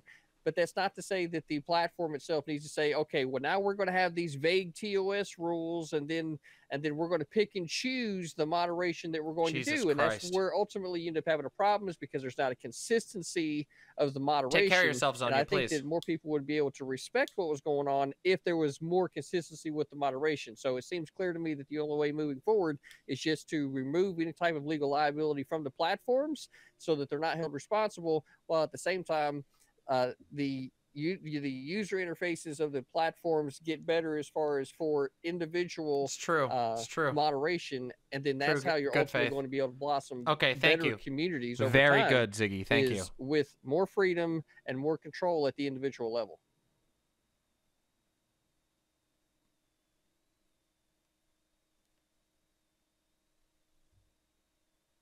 I didn't hear you, Dylan. Muted. Eris. Sorry. Okay, I have the exact opposite perspective. I think we need to do more control. I think TOS is just there to make these companies look good to their advertisers, and they rarely actually act upon them. Though I do agree with you, CTV, that they're not consistent in the way they act on it. I mean, the fact that Dusty would get banned for something that someone else did, but then we could all watch someone just give death threats, threaten to dox people and all that stuff. I'd say don't chat for now. Live on Twitch, and there's Ziggy. Nothing that was done in response to that. It's just like, I think in general, platforms need to be way more consistent and way more strict. There's a huge problem, number one, with misinformation that gets spread, especially with COVID. I mean, if anyone's on Facebook, there's so much misinformation that's being spread, and Donald Trump was one of the prime people doing this. And there's a ton of people. I mean, there's people on the left who spread misinformation too. I have seen the Young Turks, and I'm gonna piss off some people. I've seen the Young Turks just put out outright lies, and never try to repeat it. And they never come back afterwards and say, "Oh, sorry, we made a mistake there." Something they just get away with doing that too. There's just tons of misinformation being spread, and I really think we need to get past this idea that lying is free speech. Obviously, when it comes to certain things, there's there's gray areas of what the truth is. Okay, but I'm talking about there are some things that people can just say that are just outright lies, and there needs to be consequences to that. There's also a huge pandemic right now, an epidemic of material and child pornography on the internet. It's increased by, I think, 800% in the last 5 years. And no one is taking it seriously. Actually, Facebook, of all the platforms, ironically, it's only Facebook that even tracks how often child abuse material is spread on their site. No one else is tracking it. So, there is just in general, we need to be pushing these platforms to be more responsible with what they allow on there. So I'm totally fine with this ban. I just think that I just wish they would apply it more equally. Okay, next we're gonna throw it over to Maddie, then Counter, then we'll go on to the next topic. Okay. It is a good thing that Trump was deplatformed, just as it was a good thing for Milo, insert last name here, to also be deplatformed, as well as the Donald for it to be removed from Reddit. This is so frustrating, by the way. Sorry, we're dealing with a bunch of bullshit right now. Are here to thank you for those who are helping me and be risk averse, especially when it comes to their advertisers, since that is their primary source of income. So they are well within their rights to deplatform or moderate content as they see fit. Ultimately, I also think that from an ethical and moral standpoint, it is a good thing to remove we'll talk after the panel. Hateful rhetoric from those platforms, you're good, especially Devious, you're fine. When it was that rhetoric that led to an insurrection on January 6th. I do think it's worth. I'm so glad that Connor brought up the fairness doctrine. Yeah, it's okay. We're gonna have more stuff after. There's tons of content after the panel. Just stick around. Because I think there is a real need for the reintroduction of a fairness doctrine that is crafted specifically for digital media in mind. Thanks for letting us know that. And I think that would do a lot to combat the deliberate misinformation. No, not right now. Yeah. We'll talk about this all after. Fuck off on Facebook. All of our aunts and uncles that still post dumbass memes will still be there. So yes, we're gonna talk about it after. We're gonna talk about everything. Okay, and I'm gonna throw it over to Counter. Yeah, so American Nacho, I think the first progressive Republican Hal Malcolm, was obviously. Teddy Roosevelt, who is somebody who I actually tried to emulate. So he's a Republican. I don't think anybody would argue that he was left-wing, but he cared about the environment. He cared about American power. He cared about balance of power. He cared about the power of individuals. And he also cared about basically balancing economic power. He was one of the largest trust busters that we have had in American history. So basically what I would say is just because the government, oftentimes Republicans are skeptical probably of won't big go that government, long death or before libertarians are we'll at see. least. Just because you're skeptical got a of lot to government talk doesn't about mean still. corporations are your friend, and vice versa. So what I would say is that we should be skeptical of power no matter where it comes from. Agreed.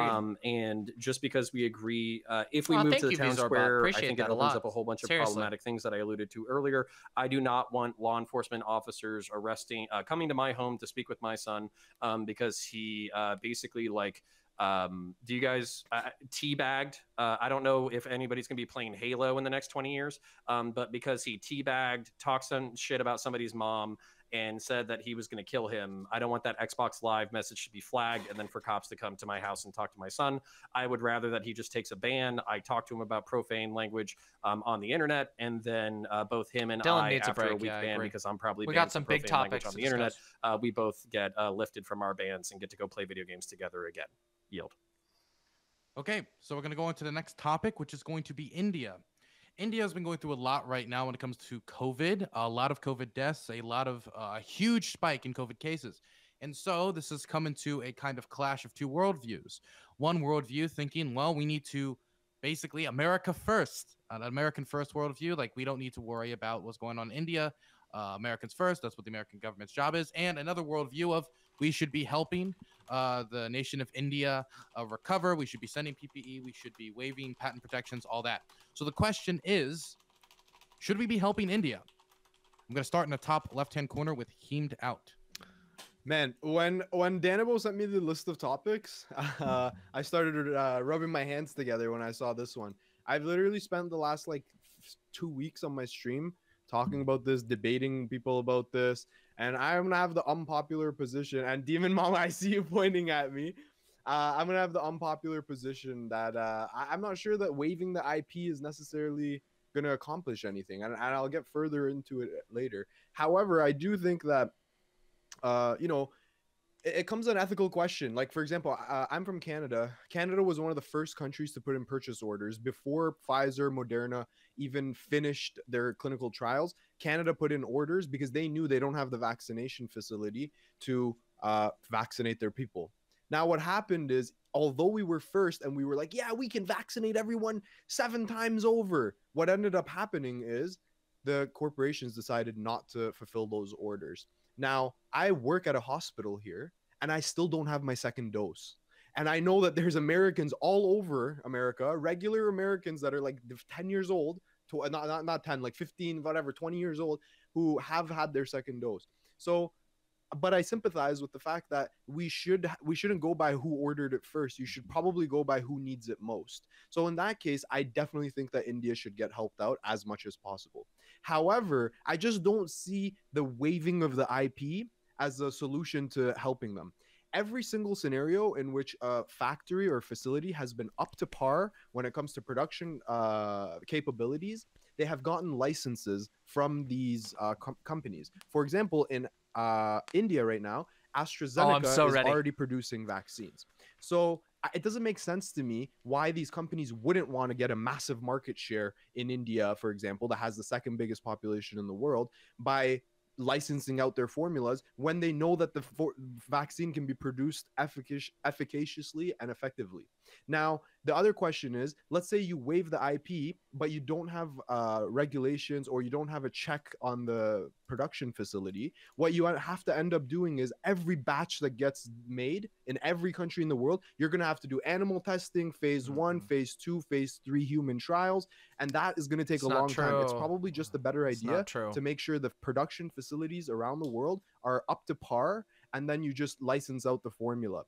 Bill Gates warned us about this shit 6 fucking years ago. And I know that the cool thing to do right now is to hate on Bill Gates, but literally Bill Gates has the most experience in global health in the entire world when it comes to facilitating moving of vaccines to underprivileged countries. And so I don't know. Everybody loves to hate Bill Gates, but I don't see it here. Okay, next is going to be Nacho.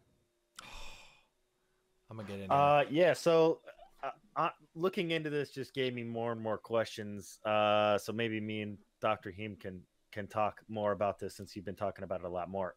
My knee-jerk reaction, of course, when I started my investigation into this topic was obviously America first. You know, I got to be the typical righty and just be like, yeah, screw them all, America first. But then I look at more and more into like our relations with India, and I can't help but think that this is a really good opportunity for us to sort of invest in India and in that relationship with them. And looking back on the history of our relationship with India, it seems like one of our more valuable and probably more underrated relationships with other countries. So, I mean, I would be all for like helping them make vaccines. I mean, it's mutually beneficial from more than one side. I mean, you also don't want, they're having some of the first mutations of this that are really spreading fast, and it could come back and bite us in the ass. So if not anything else, at the very least with that, and then just the fact that we want to invest in one of the largest democracies that exists on the planet. I say democracy loosely, but I mean they want to be a democracy. They're a developing nation. And I think this could really come in clutch for us in the future if we really had India on our side. So, okay, next is going to be Shaved. God damn it. That anybody who looks into the situation that's happening in India find it like really gut-wrenching. It's like absolutely abhorrent seeing the fields of burning bodies, and like just imagining the awful smell of like having to deal with this and working around them. And it's not just like a part of their their religious practices, like they're having to do this. It's not like they are just choosing to. If it's actually a complicated topic as like a more libertarian or even like an anarchist or anti-statist, but like I think that U.S. hegemony is pretty all right, and that if we can like help India, and like not like ignoring the fact that we should do it out of like a humanitarian principle, I think that helping India, especially in this time of competition with other global powers, would help continue and sustain U.S. hegemony around the world. Even if like I would prefer eventually a world without that. I think right now it might be a good thing. I also, Dr. Heem, not sold on just suspending IP protections. As someone who really hates intellectual property law and thinks it's pretty gosh darn cringe, I don't know about just like picking and choosing when we're going to enforce it. Elon Musk said it really, really well a couple of years ago when he was asked like, why don't you patent your rockets or like any of your rocket technology? And his response was, well, our competitors are other world governments, so the enforceability of those patents is pretty suspect. I think that we can achieve like the same amount of like humanitarian effect, or a greater one by just, like you said, licensing it anyway, perhaps at a like a better cost, or like securing some kind of agreement with them for a future relationship. Yeah, I think we should help them. And in the future, I think last night I had a discussion with someone. They're like, well, in the future, there'll be a labor market and a consumer market for us as well, if we want that. So. Okay, next is going to be Demon Mama.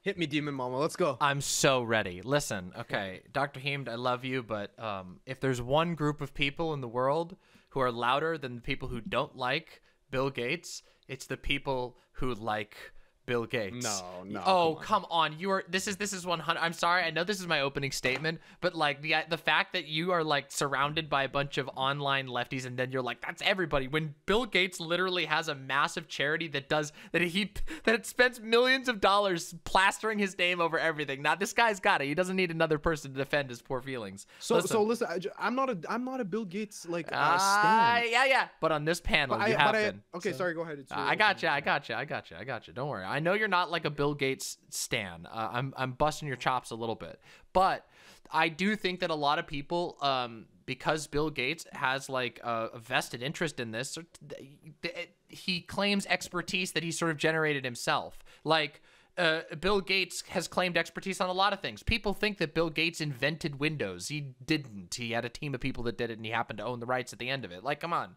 Like, the problem is that IP law is not the way to ensure safe production. In fact, it arguably puts us in a worse condition, because right now the way the way that it is right now is companies that can't afford to immediately make a deal with these corporations, often, I'm sure, to great expense, are in a position where they can't move forward. If you release the patent, that means that you can start moving forward with those pre-made safe standards, with the standards for manufacturing. And I will even go one further, because I advocate that the United States should refuse to uphold those patents and those intellectual properties, and should publish for the world manufacturing investigation or inspection standards and their own recipes for a universal vaccine as information comes out. I think that would be amazing.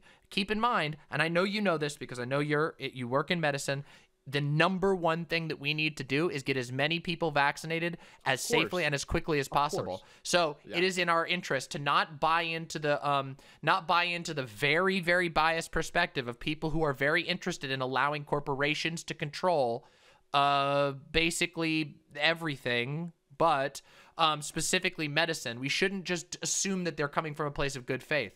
Bill Gates has his own agenda. He has his own interests. He's very much a corporatist. He very much believes in preserving corporate hegemony, corporate sovereignty over their IPs. But this is not an issue of IPs or of money. This is a world that we could end up with a disease that circles around for years. We just need to put that aside, and we need to take proactive action instead of constantly being on the back foot. And we've been on the back foot for a year in this.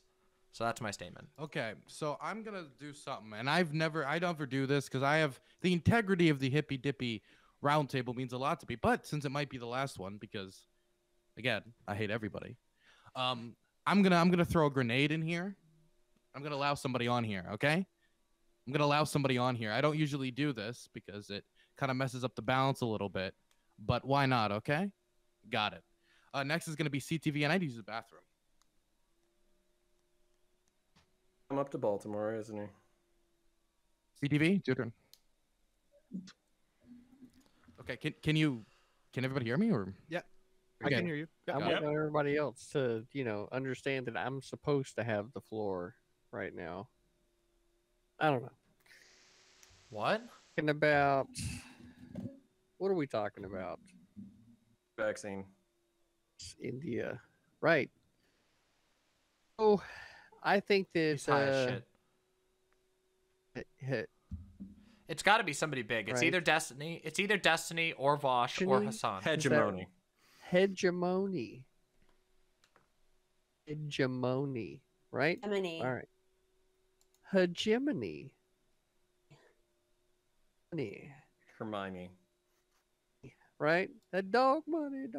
Anyone? Nobody else? All right. Frankly, an outstanding thing for us to do. And I'm not even, frankly, it's definitely, I guess, helping India first. Against that, there's large bits of manufacturing that's got to get done. I really don't want. Probably is still a substantial portion of the American population that sees the vaccine as potentially maybe I gotta pee not while wanting he's doing to this. participate, might find it a little suspect, right? So, instead of say holding on to a supply that people might not be using, then obviously we should be pushing that out and getting more people around the world participating if they wish, right? But beyond that, relationship with India is a good thing, as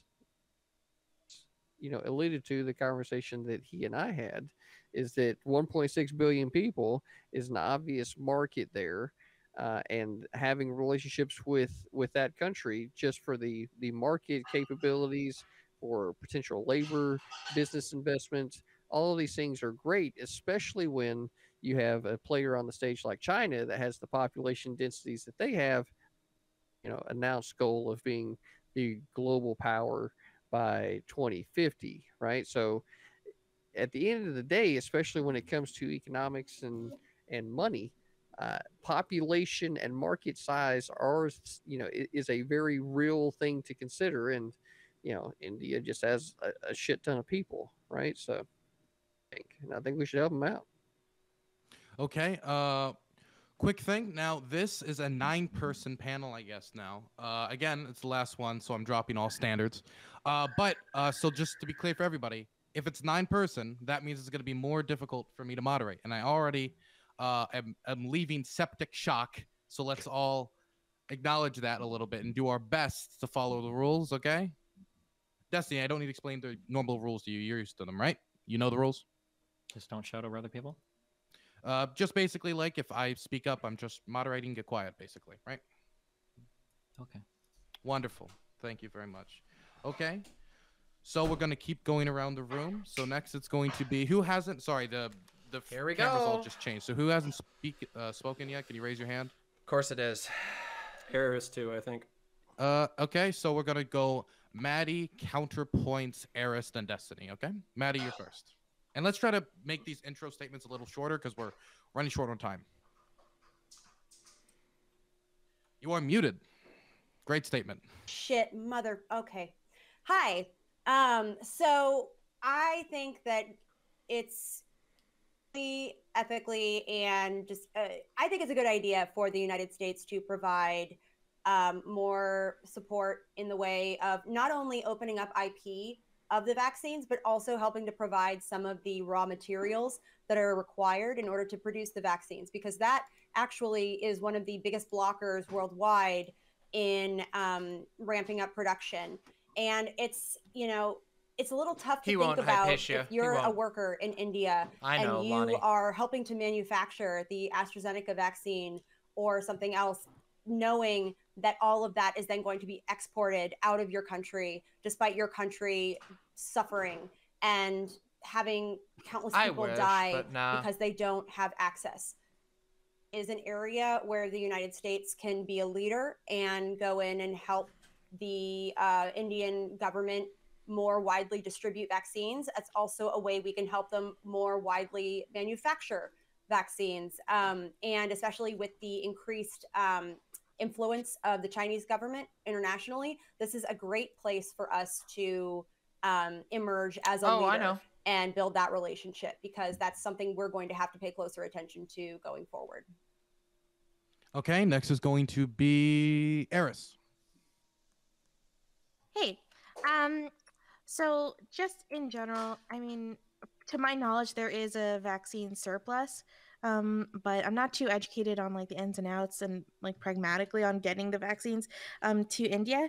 No, but you're right. in regards to helping out India, like I'm pretty right wing when it comes to refresh everybody, refresh. And if anyone here is like against illegal, so I should have said illegal immigration, then you would be very concerned in general with issues that are going on globally.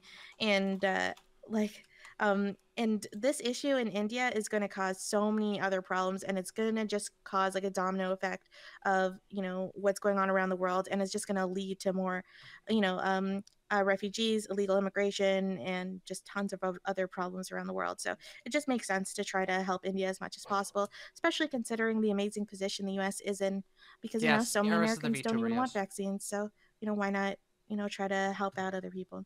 Yeah, that's it. Okay, next is Connor.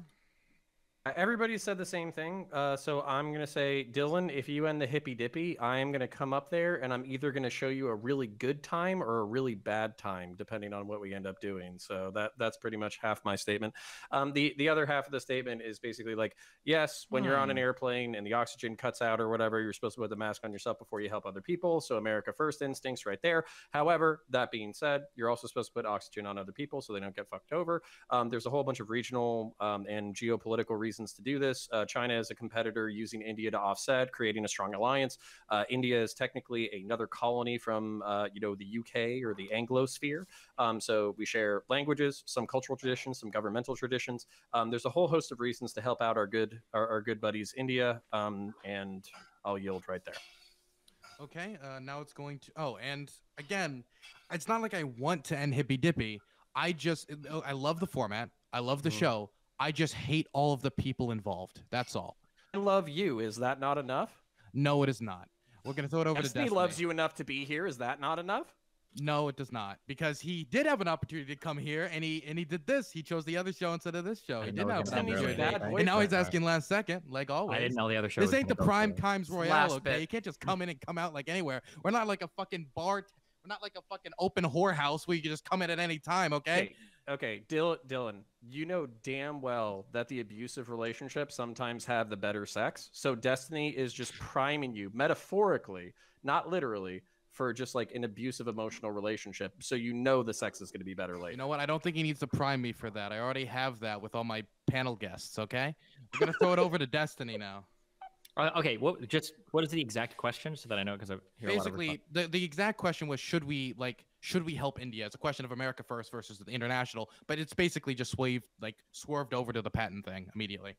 Okay, yeah, because they're two fundamentally different questions. I think that we should help India in any way, size, shape, or form. But I think that the patent conversation and then like people obsessing over like Bill Gates' answer to it, I think is a massive red herring. Like even if we did release not only the patent but all the other parallel technologies, it would take them years to get up to speed.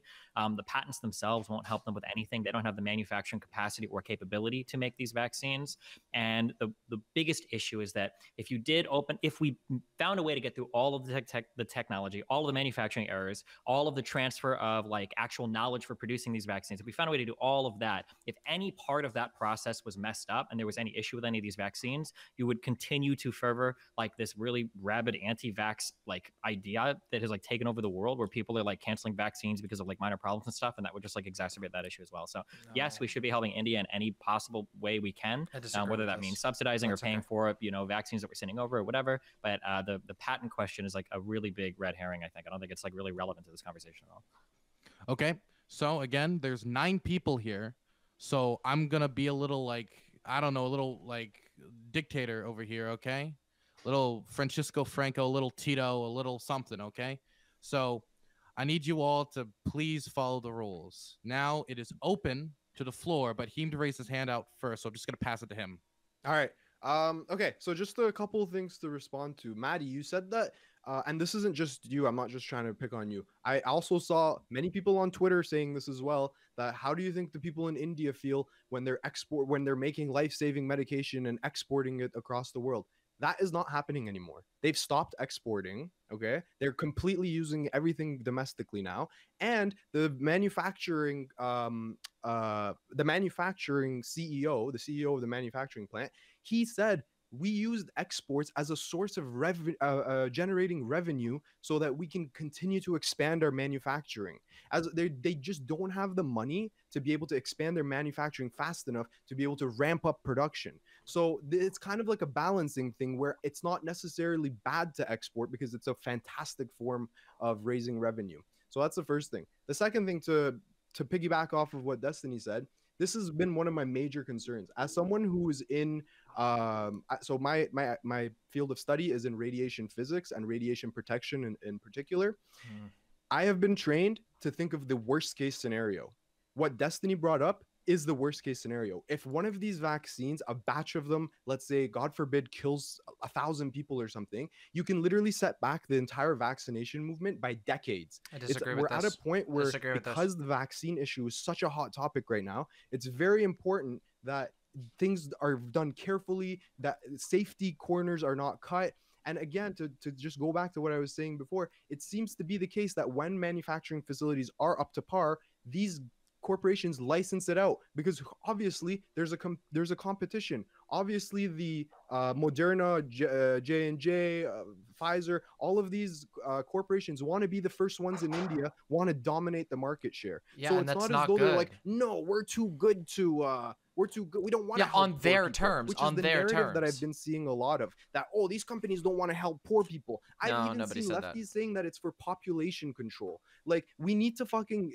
This is turning into blue anon shit. Yeah, So except, I think except it's okay, really but you don't need to When straw those man. lefties listen to Alex Jones. You don't need to straw man. First of all, I've never seen it. Like, I've never seen a single lefty argue that like it's because they're trying to do population control. I'm sure there's probably some of them, but nobody on this panel has done it. So I don't think we need to like summon some. Okay, random... nobody on this panel. Yeah, of okay, course nobody not. on this panel. Yeah. But this is No serious Yeah, commentator. no person or has said that. Like, someone I don't know. would- There's a feeling that would be of someone- like. if hang on, someone sorry. were It maybe sounds like not you're. really It sounds like you're fully out. unserious. Okay, we're gonna Heemed, you're gonna give you about 30 seconds to finish it, and Yeah, then it's gonna go somewhere else. Okay. I didn't even... Okay, yeah. So yeah, basically, I think it's crazy that some people are saying Okay. that, oh, how can we trust these corporations? We should let governments all over the world set their own safety standards. I think this is absolutely ridiculous. I think Western scientific safety standards are fucking the best in the world, and I am not willing to cut any sort of corners that to potentially cause a catastrophe. Nobody said anything about cutting safety procedures. when In you- fact, when I you- said when no, you no, no, get no, rid no. of- Hold on.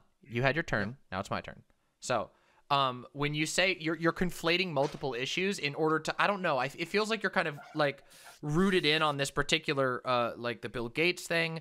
I don't know. Like this is a thing we had a little back and forth about that. I recognize the question is much broader. I do think that the IP question is probably not the most important part of all this. However, But it's turned into the main discussion. well, that's because I think that's that's you. the That's point. you, though. And now what you're doing in this particular part is you've merged two different concerns, which is safety standards. Nobody has ever advocated for safety standards. In fact, I explicitly advocated that what we should do is we should choose to be the leaders on this, and we should publish the most accurate and up to date, regardless of any IP concerns, the most safest manufacturing, the most safest inspection procedures, and we should give that to other countries. Now, the concern I do have with IP enforcement being an issue is that while I agree that corporations do want to distribute their vaccine, they do want to go into countries because they can make money, that introduces a major profit incentive that we don't have to deal with if you waive the IP and you say this is a global emergency. We're not going to enforce you being able to sue another country. And I want to bring in another thing, a historical example that we have in the past. You say that somehow, I don't know how you've tied these two things together, that waiving the IP protections for it would somehow undermine people's faith in vaccines. No, that's not true at all. No, that's not what I said. That is what you said. That is what you said. No. That was the argument you made. I said if the, okay, Heem, I know, but you said if can't the- run the team. I respect your law. Okay, so I'll give Heemed 10 seconds to clarify what he meant. Then continue. Dimama, I specifically said if you waive the IP and a catastrophe happens where a batch of vaccines is unsafely made. I didn't say waiving the IP alone. Of course, if you waive the IP and the vaccines are flawless, Okay. nothing would the happen. IP is irrelevant to that discussion. If a disaster happens, as we've already seen, guess what? IP law was enforced when the J&J disaster happened, and I can tell you firsthand, right down the street from me, there are copies upon copies of the Epic Times with their, the J&J vaccine is killing people. That is a problem that is separate from IP. It has jack shit to do with IP. IP has nothing to do with manufacturing disasters. In fact, but I will say that there are some ways in which the IP could impede us avoiding manufacturing disasters, but I don't think the IP has anything to do with manufacturing disasters. Manufacturing disasters are going to be used by bad actors all over the place. In fact, that's why we should commit, as the United States, as one of the most powerful and most advanced medical countries in the entire world, that we should commit to making sure that no disasters happen, regardless of what that means, even if it has nothing to do with IP or else. But the problem is that as it stands right now, part of the problem that we're encountering, hence why why Joe Biden considered to waive the IP, is that people can't start working on manufacturing these things when they're at risk of being sued. Now you can have that happen. Do you want to know what would be? Do you want to know what would be worse of a disaster? If we have what happened during the Spanish flu, which is that vaccine shortages and medicine shortages during that time were so rare that you had random doctors brewing up their own vaccines completely illegally and under the table. I would rather have it above the table and just not have corporations being able to strong arm their own influence over other countries. That would be infinitely better. Now, so yeah, real quick on that. So Moderna already said they weren't going to. Maddie, I wrote your hand. I wrote your name down. Don't worry about it. Yeah, so real quick. So we're talking about exporting safety standards to other countries. We're not exporting like how to make the perfect like Wendy's square cheeseburger. Exactly. You can't just export these things. There's like only so many people in the world that even know how to operate these machines. That only so many companies in the world can even manufacture. Sure. And there are like shortages of this talent even within these companies. Sure. Like even Moderna needs more of these people to do it. So the idea that we can just like undo a patent. I don't need you to say okay after everything I say. I know I'm correct. I don't need you to reaffirm it. I don't know why you keep saying okay after everything. Wait, I'm agreeing with you. I'm just wondering what your point is. I'm not done. You had your turn. I'm just talking. So the idea, well, the point is that you specifically said we should export safety standards to other countries. You can't do that. I'm telling you that you have a fundamental misunderstanding of how this technology works and how it's applied, because we can't just export the safety standards to other countries. This isn't just a matter of intellectual property. It's a matter of human capital. It's a matter of like the actual know-how to operate these manufacturing plants and these machines. It's like some of the processes for this are incredibly complicated, and you can't just say like, oh, well, here you go. Now you have the technology, go and do it. If that was true, everybody around the world would be making the Moderna vaccine. They're not. The patents aren't stopping anybody. Like, in order to file a patent, you already have to disclose how the technology works. Moderna's done that. It's not like there are people out there making the vaccine anyway. The whole patent question is just a giant red herring. All of the manufacturing on these vaccines are moving as quickly as they can, and all of the plants are totally tapped out in the manufacturing as it's happening. And the idea that just because some mistakes have happened so far, if other huge vaccine mistakes were to happen because these were being made in an unsafe manner in another country, becomes irrelevant is absolutely not true either. Just I never said that it was irrelevant. You did. You said no, I did not. I said it was irrelevant to the question of IP. If you're gonna contest, it is relevant. It is relevant. It's not relevant to the question of IP. So you were misleading in saying that, well, there's already been Johnson and Johnson. I'm trying to explain, but you won't shut the fuck up and let me. So you were already saying like, oh, man, you're really already super mad, aren't you? Okay. Wait. Okay. I understand. Wait. Okay. I understand that you two are dating and going out and love each other. You gotta let me finish. Okay, yeah, go ahead. You can't complain about not letting me finish, then not let me finish. Yeah, go ahead. Okay. I understand you love each other very, very much.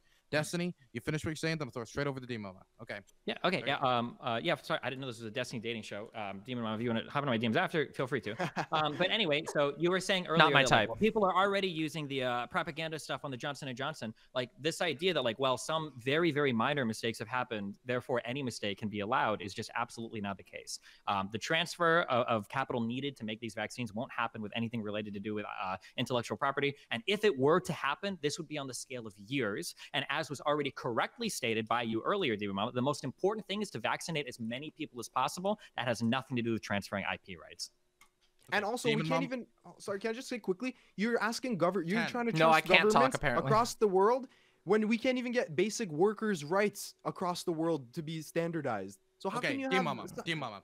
Wait, Dima, I'm sorry, but there's. Yeah, I don't know. Like, it's really funny. Like, I feel like I'm getting like a bunch of weird and like they're like interswitching between what arguments actually being made. Now, I already agree that that the IP is not the biggest thing standing in the way. However, I think that there is, we've already agreed, both Heemed and Destiny in this have admitted that there is a big interest that corporations have in being able to be the ones who get to go in there and manufacture that. I think that waiving the IP brings that out of the question, okay? So, but originally, of course, the question was not about the IP, and I would say that we should help in any way that we can. I'm not a doctor, but I do believe that there's probably a lot of things that we can do, and I do believe, and I don't agree or accept the idea that like exporting inspection or safety standards wouldn't help at all. In fact, the core of Dr. Heem's argument is that American safety, manufacturing, and expertise is what we need to get everywhere else in the world. So like there's contradicting arguments going on. It's not a set of OSHA guidelines. I'm sorry.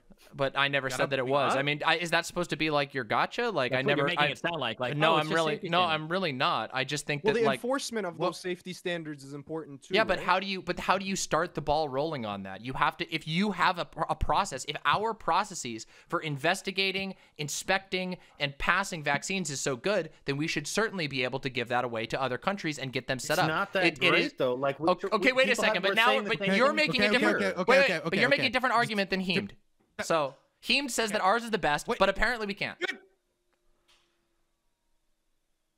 Okay, I'm gonna go back into septic shock real quick. Okay, so D-Mama's gonna finish their point, then we're gonna go to Maddie, and then we're going to go from there. Okay. Wonderful. D-Mama. My point is that yes, we should help India in any way imaginable. Sure, I don't think the IP is the most important thing. I do think that there are ways in which the IP rules can be can perhaps hinder this. I don't believe that we should have IP and profit incentives stand in the way of our response to this pandemic. It already has enough, and it's had disastrous consequences. And yeah, there's a whole lot of other parts of this that we could discuss if we want to. So yeah, that's my point. Okay, Maddie, we're gonna go to you. Nacho, I saw you raise your hand. Destiny is just so mad he wants to try and find a way to attack me. Okay, got it. He doesn't even know what he's arguing against. It's actually funny. On this idea of the plausibility of, oh, well, even if they release the patent, is that even going to change anything? Is that going to mean that this vaccine can go into production?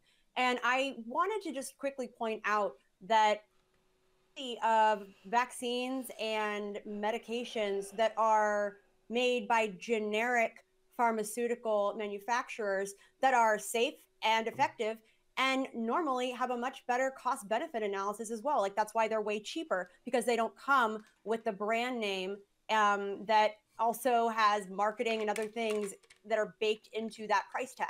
So I think important to remember that this isn't something that's new. This is something that happens routinely with vaccines, with mRNA medications. Vaccines are brand new. I'm not done. No. You can have your turn. I waited throughout all of that. So yeah, Heem's actually being a bit weird right now. Another thing that I think is really important to point out is that there were taxpayer dollars used in the development of these vaccines. So I don't know that it's necessarily the right call to then have all of the proceeds and profit coming from those vaccines going to private manufacturers, because that's another thing that we have to consider, especially as those manufacturers ramp up worldwide distribution.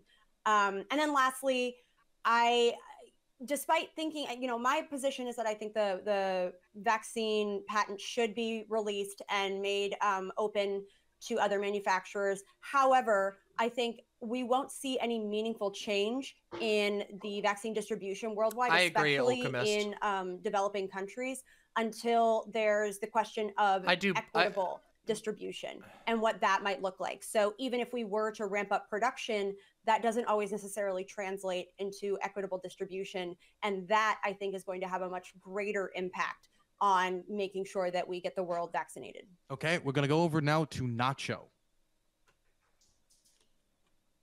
That's a great point, Nacho. I just wish I could hear it. So I was just pointing out, basically, reiterating some things and just adding, like, we already asked this question, like, why aren't all pharmaceutical companies like producing vaccines? Is because it's a very because he hates process. My guts. That's why we're already basically at our capacity for like how many vaccines we can produce. So like, in order for us to do this in other places, and even if we lifted the patent, we would then have to bring people over there away from the facilities where they're already manufacturing these things at capacity. Everybody's being worked to the bone, like already working as much as they possibly can. So moving this somewhere else, taking people away who are already maximizing the process here, and potentially for the rest of the world, would just slow down that process. So it doesn't really make sense. I mean, like, I'm all for helping India, but I just think that we already have an excess of vaccination, so it would probably make more sense for us to keep producing excess. And I don't know. Okay, next is going to be counter. And then we're going to probably try to drop the hand raising, but I saw the 2 people raise their hands. So I'm going to go to CTV because he hasn't spoken in forever. Then so I understand. Basically, maybe I could get some clarification here. This is more posed as a question than a challenge. So I actually had to look up like a historical example, which was the polio vaccine was left unpatented. It was given away for free. The person who created it basically said that it was better for the world to have it than for everybody to not have it. And I understand that they're basically like maybe we're at capacity for qualified manufacturers of vaccines right now. But at the same time, one of the things that's been repeated previously throughout this entire pandemic was that this is going to be with us for decades to come. COVID is very potentially going to be similar to the flu, where we're going to have like annual COVID seasons. It'll kill less people, but it will be around. I know, Vermin, going it forward. hurts. I'm and so that's kind frustrated. of my thing where maybe in the short term, releasing IP doesn't make sense. But maybe in the long term, it does. And maybe building up these. Well, it's not showing through here, 85 to Derek. He just seems angry. Have geopolitical effects. So, for instance, if we export this technology to India and then they sell it to China and then they sell it to Europe and like all that kind of stuff, there's going to be a whole bunch of geopolitical leverage that we lose. But there's also a whole bunch of geopolitical leverage that we gain by being selfless with our intellectual property. So I wanted to pose that more as a question. Challenge is, what do we lose by opening this up to the world, with the understanding that if you manufacture this shit yourself and you kill your own citizens, that's kind of on you. We just gave you the patents, the ideas, and the standards that we follow. Okay. I'm going to give it the CTV and then Destiny, and then we're dropping hand raising it back to open format. Okay, so Demon Mama, the reason why you can't just have like, you know, these federal government rules be able to, if you do this right here, exactly like this, we're going to ship the idea out for you to be able to do the exact same thing, right? It doesn't work. Practical example that I'm about to give you. Of the same class of submarine, and all of them had shit that was a little bit different about all of them. Imagine trying to set up a business, even though you're going to be manufacturing one thing, resources in the area, it doesn't have the same, say, electrical supply, it doesn't have the same, the building materials, it doesn't have all the same things. So this, like, you have this one, this is how you do this, but then when you get down on the field and you try to do it, this is why shipping that idea just doesn't work. This is where, like, you can have some guidelines, but it just doesn't work, right? So for the rest of it, kind of lost now. So Destiny, kick it off. Okay, 1 second though. For everybody in chat, tell me to call on this person or that person. I know how to do my job. Please sit in your seat. Okay, Destiny, continue. Just for a couple things that were brought up. So manufacturing generics is something that companies can do. mRNA vaccines are a cutting edge, brand new technology. So these are some of the first mRNA vaccines in the world that have been produced. The way that we manufacture these is not like a well understood science such that everybody in the world is ready to just switch over and do it. So we can't just make generic versions of these vaccines like we could like with other drugs. It is a very new technology. In terms of like tax dollars have gone into manufacturing these, like different companies have taken like different levels of money at different stages of like distribution, but like most of the research and development for this has all been like fronted by capital, like from private companies. The idea that it's like been a whole bunch of public research or whatever that's gone into developing these vaccines is not necessarily true. When people are talking about like what's the harm in releasing like the IPs or all the technology related to this, I mean, technically, if you do it right, there's not really a harm, but there would need to be like an enormous cash transfer that happens to these companies if that happens, because pharmaceuticals are a very, very, very risky business. And if we were to just go in and when somebody stumbles upon like a really effective treatment to just completely deprive them of the ability to make money for that, you are like putting potentially like a huge harm in the way of the pharmaceutical industry. And like the public-private partnership that happens with pharmaceuticals is probably one of the best examples we have of like public-private partnership, and we probably wouldn't want to harm that type of innovation that occurs in the U.S. Can I respond as well? Okay, so also I just I looked this up because a lot of people were saying, why can't we just publicly fund vaccine and medicines and all this shit? Only 1 out of 5,000 drugs actually make it to market. I don't think that we want to waste our taxpayer money on 4,999 failed projects to get one successful one. It's better that private capital goes. I don't know why are you making that face, Demon Mama. Wait, I mean, this is a fact. Wait, that's silly. You're saying that we shouldn't that we should take advantage of private capital, which makes a lot of money, but despite the fact that medicines because because they can take tons of risks. They can afford to lose. Heemed. You asked her a question. I mean, Heemed, look, I understand. Like, I don't know. Like, we can talk about this another time too. Like, yeah, it feels like you're super mad like about it, and I don't really entirely get it because, like, look. Wait, hold on. What did Heemed say that was super mad? Just respond to his point. No, he literally he's been jumping all over me the entire time. Just like they're doing it again. Okay, well, let me. Okay, I don't care what you're gonna do off here. Please ask the question. Yeah. Okay. So my question was. I was talking to Demon Mama. Oh, I'm sorry. Okay.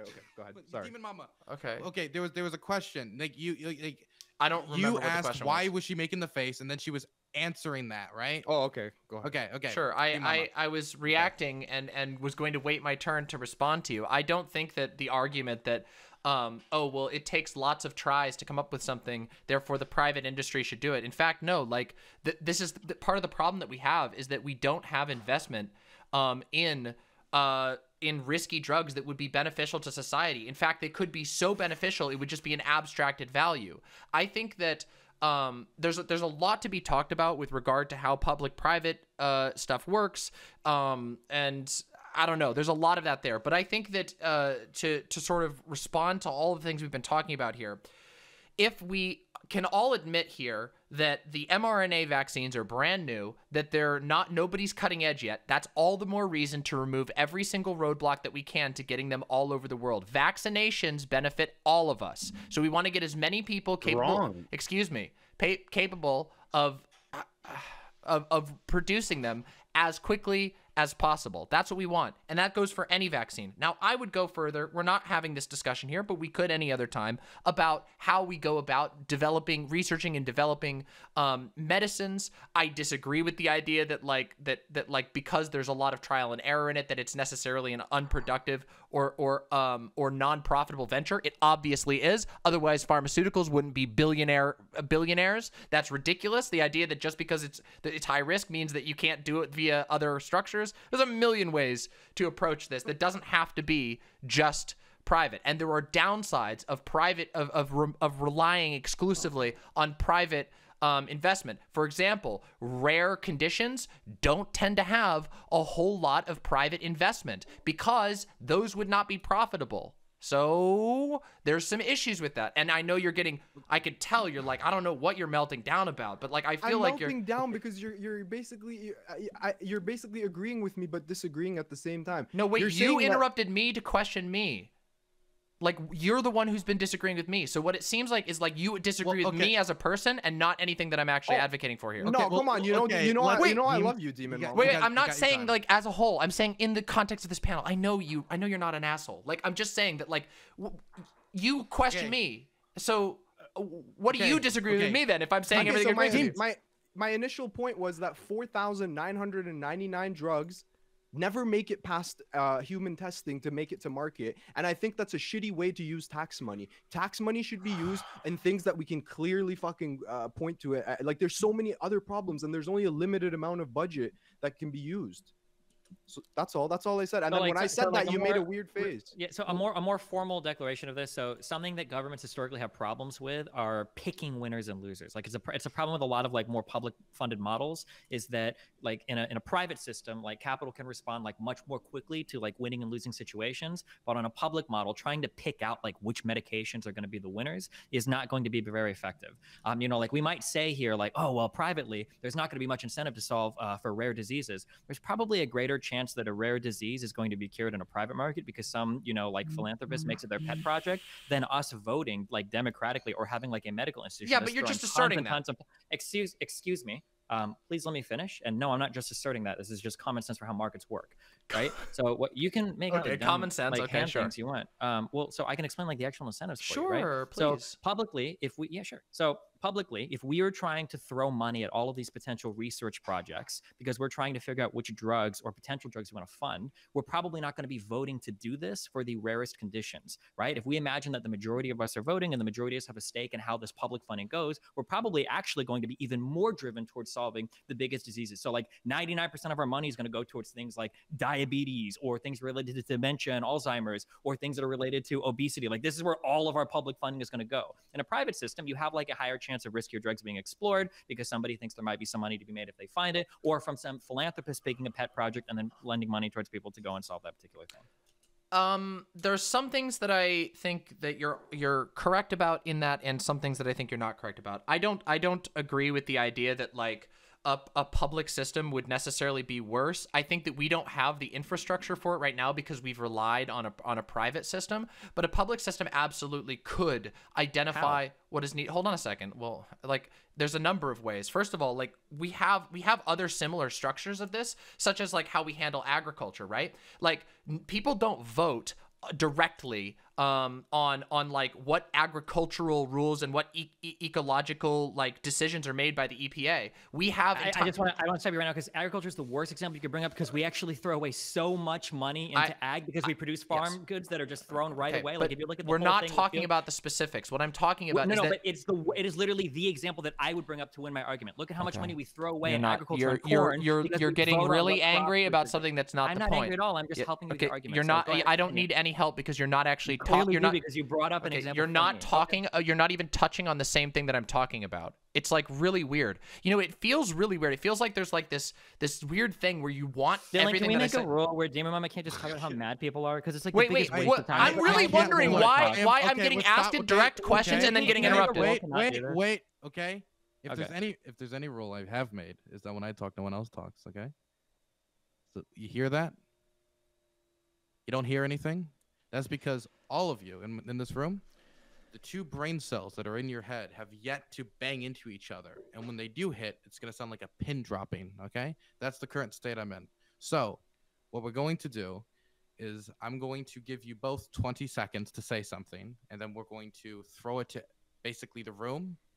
And if it's interesting enough, I'll let it go on. If it isn't, then I'm just going to give it to somebody else, okay? That's how we're doing this. Dear Mommy got 20 seconds. Okay, 20 seconds. Yeah, look, there are all kinds of structures, some of them flawed, some of them not. But we can institutionalize these things. They don't have to be voted on directly. They can be done by appointees in other institutions. That's all I'm saying. All right, I'm gonna jump since you said it would be open to the floor. Wait, it said Destiny counter. Yeah, so I don't know if there's the brain cell. They forgot to hit the other one. So done by appointees means that it's still ultimately an appointee of a publicly elected figure. If the issue becomes a hot button enough topic, then of course these are going to become like issues that we are going to be indirectly voting on, just like we indirectly vote on like our presidential cabinet and heads of our EPA and all those other things. Agriculture, I just thought that was a funny thing to bring up because it's a good example of how government tries to pick and choose which crops are grown. We see huge issues going on with that in the United States when it comes to throwing away tons of money on corn because it's electorally popular to quote unquote support our farmers. So we like misallocate resources there. You see it happening in India, which we kind of were talking about earlier. In East India, a fuck ton of subsidization goes towards growing rice that's essentially thrown out into the trash can as well. I think that some of these things are just better done on a private model. And I think that like the history shows that. Elbows thrown. Okay, no, that's not true though. He's just asserting that it's common sense. This is where I think I can play the enlightened centrist. Yeah, and I hate answer this. both of your questions simultaneously. You can marry both of these interests. So I think it's kind of silly to think that the private market doesn't have some advantages and the public market doesn't have some advantages. One of the examples I would bring up is the military-industrial complex. Just like agriculture, it's an example in which billions or potentially trillions of dollars are thrown away on pet projects that don't necessarily yield immediate commercial products or immediate products that are beneficial to the nation. And yet we consistently do it because the public good is viewed as necessary and is so nobody counted for Destiny. Everybody counted for me. Military that it's worth nobody it, counted for Destiny. Everyone counted for me. Trillions of dollars away on this public good because it's just that necessary. I would also argue that agriculture falls into a similar category for this. Of course, because agriculture is basically food security. If there's one thing that we all fucking need, it's food security. Because tomorrow, if basically the grocery stores didn't have any food on the shelves, themselves, then I'm pretty sure 70% of the people in this room would starve within 2 weeks to death. So there's advantages to both the public research model, the private research model. The point is to hybridize these things. And I would argue that specifically when we're talking about COVID, COVID is such a public issue that public funding, maybe that large cash transfer to these private corporations, should be done for the benefit of the globe. The faster that we get these things produced, the faster that everybody is inoculated, the faster the global economy opens back up, the faster the global economy opens back up, the more we can go back to work and then basically return to some semblance of normal. Yield. So I wanted to add in here. This can be my little diet dunk on Destiny, because I think you forgot to mention, like when he said something earlier about the research being publicly funded, like in contest to Demon Mama. A lot of, if not most of the research that was done on like CRISPR, the RNA, the SARS, and all that stuff was off of like all the research that those companies did individually was off the back of research that was done through like universities, etc. So like we do benefit a lot from the research that we choose to invest in already. So like I don't know what more. It's probably better to have these in the private sector where these they can fine tune all these things, where they can manipulate the CRISPR and the RNA stuff to be able to make something like the Moderna virus. And then also I just wanted to add in from earlier, like because you were saying something about that this brand new technology should be shared so that everybody can, like, we barely understand this already. So the fact that we would just spread it to other countries and just allow them to like start toying with this virus and try to create and potentially create some like mutant version that would just spread throughout the rest of the planet and fuck us even more is like kind of mind-boggling. I think we want to like keep this under wraps for now, like, and maybe in the future we could look if I can like respond to that specific point, which was responding to mine. Like, I think that there's an assumption that's being baked in here, which is that that we're the only ones who know anything about it. We're not. There are skilled, ingenious doctors all over the globe that by opening this up, we may be able to identify. And I'm not saying just like literally take a gun and just fire out incomplete, like this is, I don't know. I feel like we can't get like an actual like reasonable discussion about it. But there are scientists all over the world who can contribute to this, who could help make it better. The vaccines could be made better because there's more eyes on it. There's more intelligence. There's entire countries worth of skilled, studied people who could contribute to this. I think that like this is a better approach towards medicine in general. And so I just wanted to respond to that. I'm not saying that like the idea that America's the only people who could have ever made a breakthrough on any virus or vaccine ever is just not true. In fact, I mean, we're known for doctors coming over and contributing to us from overseas. Like that's a matter of our economic power, not that we're just like by virtue of being born in America, brain geniuses. No, there's lots of smart people all over the place who could contribute to this, and it is a world problem. So just on top of this, so there's so many misconceptions about how any of this. Okay, yeah, there's so many misconceptions about how many. So first of all, this idea that like there are all these people around the world that could contribute, probably not. There were other massive pharmaceutical companies that were trying to get vaccines to work, and people don't realize how many of these other massive pharmaceutical companies failed. The idea that there are all these doctors around the world that it's like, oh, well, if you just show me the machine, like maybe I can chime in with my brilliant piece of code, like I'm in, like some hackers movie or whatever. It's just not the case. Like we already have like the best people in the world that are in the position to work on this are not only working at this, they are working at it at capacity. Also, just to address, I hear this said a lot. American Nacho brought this up. A lot of people will say things like the majority of medical research is publicly funded, blah, blah, blah, blah, blah. We do not publicly fund treatments or therapies. That is not true.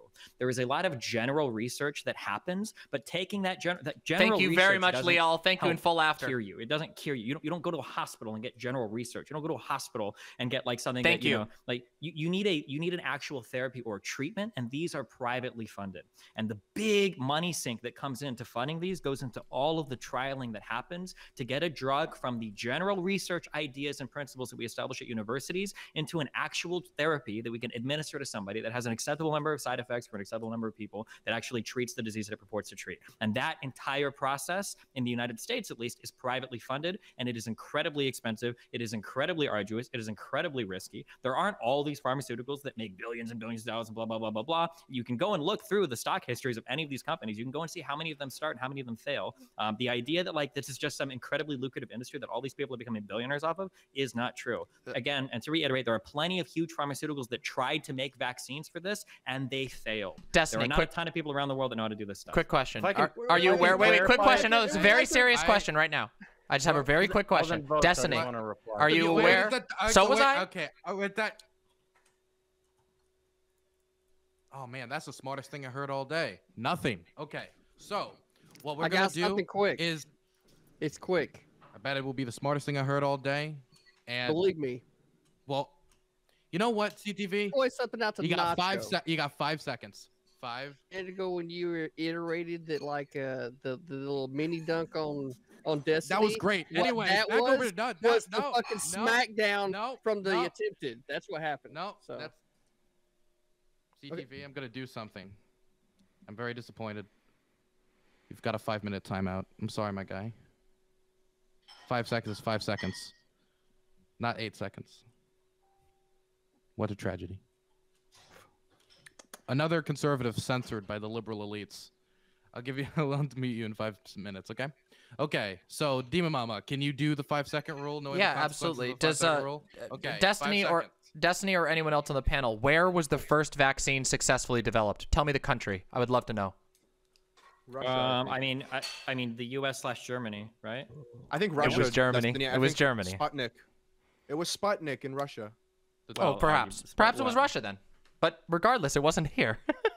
The idea that we're the only ones with the brains is just so American-centric. It's very ridiculous. Supply chain for companies. You think that just because a supply chain is located in another country, that somehow that country owns that intellectual property, or somehow that country is the ownership of the production of the vaccine? I'm sorry. You just don't understand the issue of what's being discussed. That's not true. You're claiming something that's not true. BioNTech works in partnership with Pfizer, and these are the two people that jointly came up with a vaccine. But like, BioNTech didn't come up with themselves. Where are their scientists working, huh? You're saying that this is a supply line problem? It's not a supply line problem. You're talking about research. You're flying all over the place about things that are unrelated. Keep on point. I mean, if anybody wants to go read my Twitter, I post a lot of stuff for people that know a lot about vaccine manufacturing. Yeah, everybody, go follow Destiny's Twitter about this. It's the best source. It's not a matter of just like flying somebody around and then showing you on the computer what buttons to punch in. I'm right. Source my Twitter page, please go to my Twitter page to be right. Okay. So it was Heemed. Thank you. I'm gonna throw it to Heemed. Thank you. Okay, so as someone who is currently taking part in public research, I think I understand pretty well the dynamics between public and private research. I am a PhD candidate. I make $4 less than minimum wage. I would never go into becoming a PhD scientist if I didn't know that I'm going to have future earnings as a possibility. The reason that public funding of research is the way it is because they take advantage of people like me, because there's just not that much budget. They'd rather give 2 PhDs $28,000 a year instead of giving 1 PhD $50,000 a year. So part of the reason why this and the research that I'm doing, which is noble, it's fucking fantastic. It'll contribute to the greater knowledge of science. None of it will be practiced on patients, because to practice it on patients requires so much money and so much resources that like public funding just doesn't have. Okay. So CTV has been let out early on good behavior and on being white. So we're gonna throw it first to Demon Mama. Thank you. Sure. If it was something made directly to you. Because there's something that Destiny said that I There's wanted to nothing clarify. like being what is it when say it's not misgendering obviously, but it's Let the Nacho guy talk. Why did we cut Nacho off for this? Oh Come on, let's go. Let's go, Nacho. Look Come at on. this guy. Hold on, I've been Nacho. getting some damn Florida sun down here, right? Like it's just getting darker, right? Yes. Matter of fact, yesterday I had somebody walk up to me and just start speaking Spanish. I'm sure everybody asked you all the great questions during Black History Month, and you're the MLK of our time. But we're going to Nacho right now, okay? A POC card. So I just wanted to clarify the point that I was making, that Destiny like touched on earlier. In that I know that the research. I want to clarify that the research that the pharmaceutical companies do and like their end product and all the stuff that they do with it, and like they lose a ton of money and take a lot of risks, etc. Like, but the base research that they're building off of is publicly funded. Sure. Now, then when they take that research, when they take like the CRISPR and they take the other things, like they lose a lot of money investing. Like just like you pointed out that there were a lot of other companies trying to make vaccines and they lost out on it. Like companies could go bankrupt trying to find the next cure to whatever, like cancer, etc. But they're doing it off of the back. Generally, most of the time, they're doing it off the back of some kind of like publicly funded research. So I think I don't know. It's just to try to say that like I was even bringing that up just to say that I think what we do with our public funding right now generally is pretty damn good, and the fact that the private companies are going to take all the risk is probably a net benefit for all of us. Demon Mama. Yeah. Okay. So there's a couple of issues, like the fact. Also, wait 1 second. I need to use the bathroom desperately. Please, nobody break the rules while I'm gone. I'll be right back. Okay. So, public funding being short and being, it's like that's a huge problem that I agree with. Like we have a notorious problem in the US of creating our own problems with funding. Basically what happens is Republicans get in office, they cut public funding to research, they cut public funding to health, whatever, and then when it starts getting worse, they go, look at how bad it is, and then they justify that to cut further funding. This is like a known political topic. Like I know most everyone here has talked about this in the past when it's not having to do with whether it agrees with you in this particular context. The fact that your experience with public funding is bad, like I agree, like I would agree with you. I think we should give more public funding. We should make these processes more efficient, and we should rely less on corporate interests that are extremely, extremely profit driven. And while I agree that the private industry can sometimes, or like when private industries can sometimes respond faster, a lot of that is because they have no other responsibility aside from making money. So they can dump an entire team of people who've been doing research. All that can go in the trash if they want it to, as long as they're making more money. And there are, in our currently existing system, there aren't really, like, that doesn't quite exist for the public eye. But there's nothing to say that we can't build ourselves a public investment structure that also says, hey, if we need to move quickly, if something is failing and it's sucking up a lot of resources, we can cut this thing. And that would kill two birds with one stone. One, it would make our public structures more efficient. And secondly, it would cut out the profit incentive, which is a huge issue in pharmaceuticals. And it doesn't matter the failure rate of mom and pop pharmaceutical manufacturers. The fact of reality is that there are massive multinational, multi-billion dollar industries that do indeed have a profit incentive in what they choose to research. This is an issue with rare forms of cancer that are unable to get any sort of attention because there is no backup. So those things are very serious to talk about. How would you pick, like, so like, let's say a company, so like if we had a publicly funded company, would you say like what? So they're losing money for 5 years, 10 years, then we just stop publicly funding them? Well, no. I mean, if you're talking about, I'm not talking about a publicly funded company. Let's say that we expand the CDC and we have various, let's say. No, but how do you pick and choose what research gets researched? Wait, you do that? We already do this. No. Wait, hold on. You want to do this for drugs, not general research. Hold on a second. We already do this in other publicly funded things. We can structure it to be better. You use the scientific method to identify which of these are, what are the statistics? What's the likelihood of success? Are we going to have a failure on this? Okay. Yeah, obviously it's a complicated process, but wait a minute. Wait, hold on a second. What we do, wait a second. It already costs money. It's just costing. But the private companies are taking stop. I know. I get it. I promise you. You don't need to. Like, holy shit. Yes, the private companies, they both get to benefit from it. They make a lot of money from it, and they take those risks. Now, if we say, hold on a second, we recognize that a medicine is a public good that we probably shouldn't have built into the profit motive, you say, okay, here's what we allot for funds, and we use the scientific method as companies do internally. Please stop saying the scientific method. You're killing me. What do you mean? They also pay for law. You're actually killing me. Wait, what do you mean I'm killing you? The scientific. Wait, this is so stupid. No, I'm not. Like, this is so fucking dumb. Scientific method. This is like the dumbest. This is the dumbest panel I've ever been on because. No. Okay. Ooh, that was real close too for the second person. Okay, Demon Mama, please finish your point. Oh, thank God. Like, what I'm talking about is there are all kinds.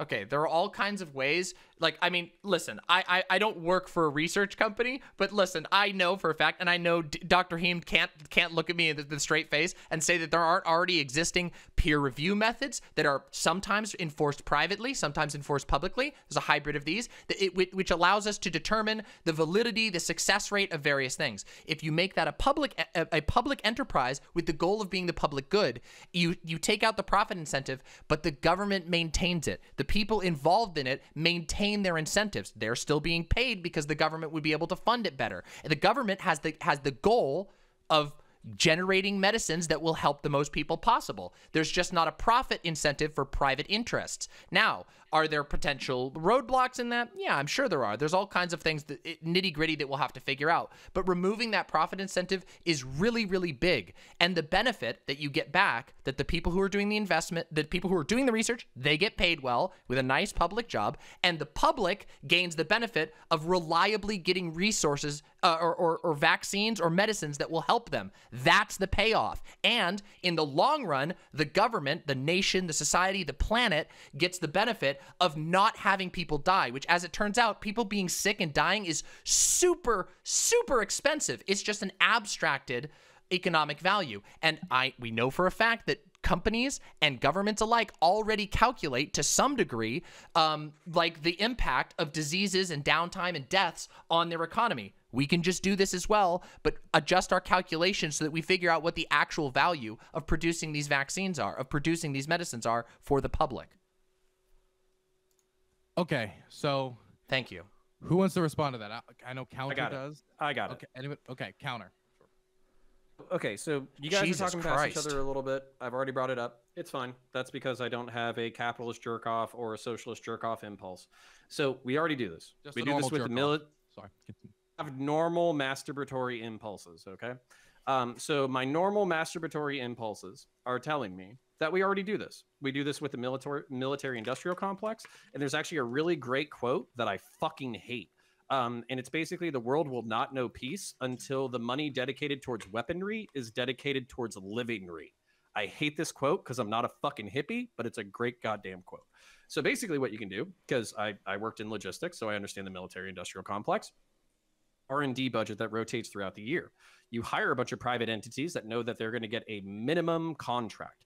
These companies you already know: Boeing, Lockheed Martin, Pratt & Whitney, a whole bunch of mega corporations who can count on the United States government for billions of dollars every single year. Thank and you, they know Appreciate that it. their engineers and their employees Also, and their administrators Leah, and all that thank kind you of stuff so much. are going to be employed year after year after year after year. Those people make not phenomenal salaries. They're not making like doctors' salaries, but they are making living salaries. And on top of that, they will grow and shrink in response to actual conflicts. So there is a certain amount of the population that is on the chopping block. Now, there's problems that Destiny alluded to, which is basically waste. There is a fuckload of waste. So the F-35, I want to say over its like 10-year lifespan, is going to end up costing trillions of dollars. I want to say that they spent like 1.3 billion just developing a helmet. But at the same time, these R&D projects are going to pay off in the future because they're already building augmented reality off of the $1.3 billion helmet. And they're also building the next generation of stealth fighters. Those are probably the UFOs that you see in the sky right now. So all of this being said, these massive public investments do pay off long term. And just because they're wasted doesn't mean they're wasted. Final point before I yield. So, for instance, we brought up how inefficient our agricultural systems are. They are inefficient, but as a result, everybody inside the United States of America, except for 2 weeks during the COVID scare, basically know that their grocery store will be stocked. Barring some weird natural disaster, they will have food access. There are some public benefits that outweigh, basically private interest. And I would say destroying a deadly disease that has frozen the global economy Thank you, Connor. is not just a public interest for the United States, it's a public interest for the world. So we can get into fucking nitty gritty about fucking logistics, research, mRNA versus whatever, but basically that's the North Star. And you could basically create a health industrial complex the way you have a military industrial complex. Yield. Agreed. Thank you, Connor. I don't think anybody thinks there's anything wrong with public-private partnership. I think that the example that the U.S. sets is really, really, really positive of that. Yeah, I don't disagree. We'll talk about that after Zoom Zoom Bang. Okay, is everybody? You're an asshole. Yeah, there you go. Okay, so is that everything on this topic? CTV, I know you're muted. Do you want to say anything, or anybody else want to say anything, or are we done with this topic? Good. I'm ready to talk I'm about just glad that the U.S., with all its evil profit incentives and everything, managed to develop a lot of these vaccines that are going out to the world right now. And I think that's really cool. Keep it up. Okay. Keep up the great work, evil pharmaceuticals. Okay, we're gonna do quick ending statements. Go around the room, and then we'll go into the last topic. Okay, Heemed, we're gonna start with you because we know why. So I think keep it under a minute. Yeah, I think my stance has been pretty clear. I fucking want the vaccine to be given to as many people as possible, but I think It's not important to just get vaccines. Oh, It's don't worry, important I'm to going to get hit it. vaccines that are safe. I don't want to cut any sort of corners when it comes to safety, and I don't see how waiving the IP would, like, today we waive the IP, tomorrow we 10x our manufacturing or anything of the sort. I don't see how it would improve or increase the speed anyway, and it seems to be the case, and we never really got to discussing this, that every factory that has the capability of producing the vaccine is getting licensed the vaccine. I don't understand why people think that, like, I don't know. I guess I just don't understand why the pharma corps wouldn't want to be first to market in every single country. It's not like there's a monopoly on the vaccine and only one company is creating it. There's a competition right now with multiple different companies trying to race to be the first one so they can, like you said, make the most money. I don't think that there's anything wrong with that, and I don't think that publicly funded medicine, just like research, I'm for universal healthcare, but I don't think publicly funded pharmaceuticals is necessarily going to work ever. Okay, and that's my closing statement. Demon Mama. Sure. Well, I'm really actually very pleased with how this topic went, because by the end of it, everybody agreed with basically literally exactly what I said at the beginning, which is that we should help as much as we can. I don't really know. We can go back and forth on the IP thing. That's neither here nor there. We should do what we can to help. And I do believe that taking a proactive approach towards this will help us fight against future pandemics in the future. You know, maybe Heem just right. Maybe if we didn't unpatent the polio vaccine, we'd be in a perfect position right now too. But there's always the possibility that somebody scoops up that patent and is really malicious with it. I don't think we should have a profit incentive involved in something where the global health incentive is at potential opposites to the profit incentive. We should just get the profit incentive out of it and focus on the thing that matters, which is the global health incentive. And the way that you do that is by offering aid, being communicative, getting as many experts as we can, like the ingenious people in Russia who invented a vaccine, like the ingenious German scientists who invented a vaccine, like the ingenious other scientists around the world who don't happen to be American, but also have big brains. As it turns out, you don't have to be American to be smart. So yeah, let's do that. Shaved. I might take a little longer than a minute. I've been incredibly quiet. I, coming at this from a more like person who really hates intellectual property law and thinks it's super cringe. I don't think intellectual property laws are like the biggest, like even a significant barrier to like getting vaccines out around the world. I think I killed that one. Brought up that like already there's incredible shortage in the market on labor supply, as well as just like manufacturing capabilities or like actual machines to make these things, and like I could see that IP laws as they are could be used to ensure equality for all of those in some regard. An alternative to that, IP law historically to me has been exclusively used to establish some pretty cringe market monopolies, starting with like Thomas Edison in the film industry. He was able to like go so far to like hire goons to beat up other people who were infringing on his intellectual property rights. That was done like entirely at the behest of the state. So like these kind of laws inherently benefit these established market players, and they can use it to like continue their hold on the Destiny's like, not on his game tonight. Thankfully, Destiny's not on his game to escape that and go to California. But then again, they just kind of did the exact same thing Edison did. They established their own monopoly and everything. That being said, this was originally about helping India, and we should do as much as we can. True. Thank you very much, thing, at least with intellectual property laws, we should suspend all IP around our like American cable networks. And so we can provide all of India with the like 200 plus channels of TV doctors so that they can get really good and healthy like us Americans here. Yeah. Okay. Next is going to be Eris. I'm just, same thing what I said earlier. Like, I just think it's we need to help out India, and we need to kind of get out of this like, my nation first concept, because everything, there's domino effect. True. Everything eventually affects us. True. Eventually. And also America should help its neighbor Canada a little bit, because we're also struggling. Not at the level India is. But, True. We're having a really hard time as well. But yeah, that's it. I'm excited for the next topic. Okay, now I'm going to throw it over to Nacho. Yeah, I think America should probably help as many people as we can with the vaccinations because I think it's in our best interest generally. I mean, we don't want this thing spreading around the globe. We have 2 different strains already popping up in India specifically. So if the original question was, should we help India? I think we should help them. But if it's like remove all the barriers around a brand new technology that we just learned how to use ourselves, I think that would be more dangerous than it would helpful. That's it. I yield. Okay, now it's going to be counterpoints. So, I think the main thing that I wanted to drive home was just the public-private balance. We do have a military-industrial complex. It's oftentimes criticized. It's inefficient. It's bloated. It's wasteful. All that kind of stuff. That being said, it develops incredible technology. I wouldn't mind a health industrial complex being created. I think it's fucked up that Dr. Heem has to work for $4 an hour in order to develop research that ends up benefiting the globe. I wish you well on that. I hope that by the time you're in your 40s, you can basically buy $3,000 wine, have a $3,000 wine monthly budget because you deserve it. Thank you. But health industrial complex was my main takeaway. And then I just want to say efficiency isn't our only metric. So there are public goods that have to be balanced against efficiency. The market is incredibly good at being efficient, but also the problem with efficiency is there's a lack of redundancy. One of the things that scared the shit out of me when it came to COVID was basically seeing the food supply lines kind of buckle for a few weeks. Also them talking about a meat shortage, probably 6 months into the pandemic. We need to realize that redundancy and security when it comes to basic human needs might be a good thing.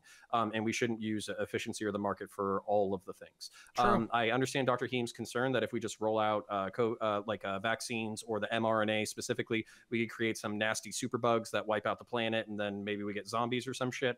I think we do need to balance that concern out and maybe not sell or open the mRNA vaccine to a meth lab in the Philippines. But that being said, I do think we need to basically consider the global impact of deadly diseases and how we attack it as a global community, because since we are in a global economy, any disease that fucks over vast markets like India or China ultimately fuck us as well. Also, when it comes to this topic in particular, America first, fuck Canada, except for Layman and Eris. Yield. Wait, I'm Canadian too. And Dr. Heemed. Every other Canadian can suck it. Okay, thanks. Destiny? Yeah, we should obviously do what we can to help India recover from its unbelievably monumental fuck-ups, which is causing a whole bunch of problems around India right now and maybe around the world in the future. Whatever that looks like, if that's shipping them more vaccines, if it's selling it to them at cost or giving them for free, I think it's in all of our best interest to do what we can to help India overcome the. Do you remember when America was the absolute fuck-up? And CTV. Damn. Interesting ending, Destiny.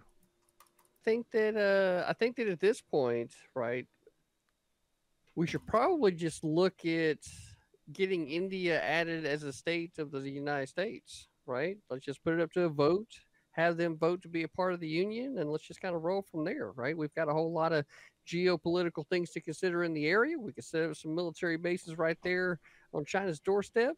There's a lot of things that could be done, right, on U.S. soil, right? So I don't know, maybe we 2 birds, 1 stone. Maybe 2 birds, 1 stone. Great. So we're going to go into the last topic, which is, should Twitch moderate hot tub streams?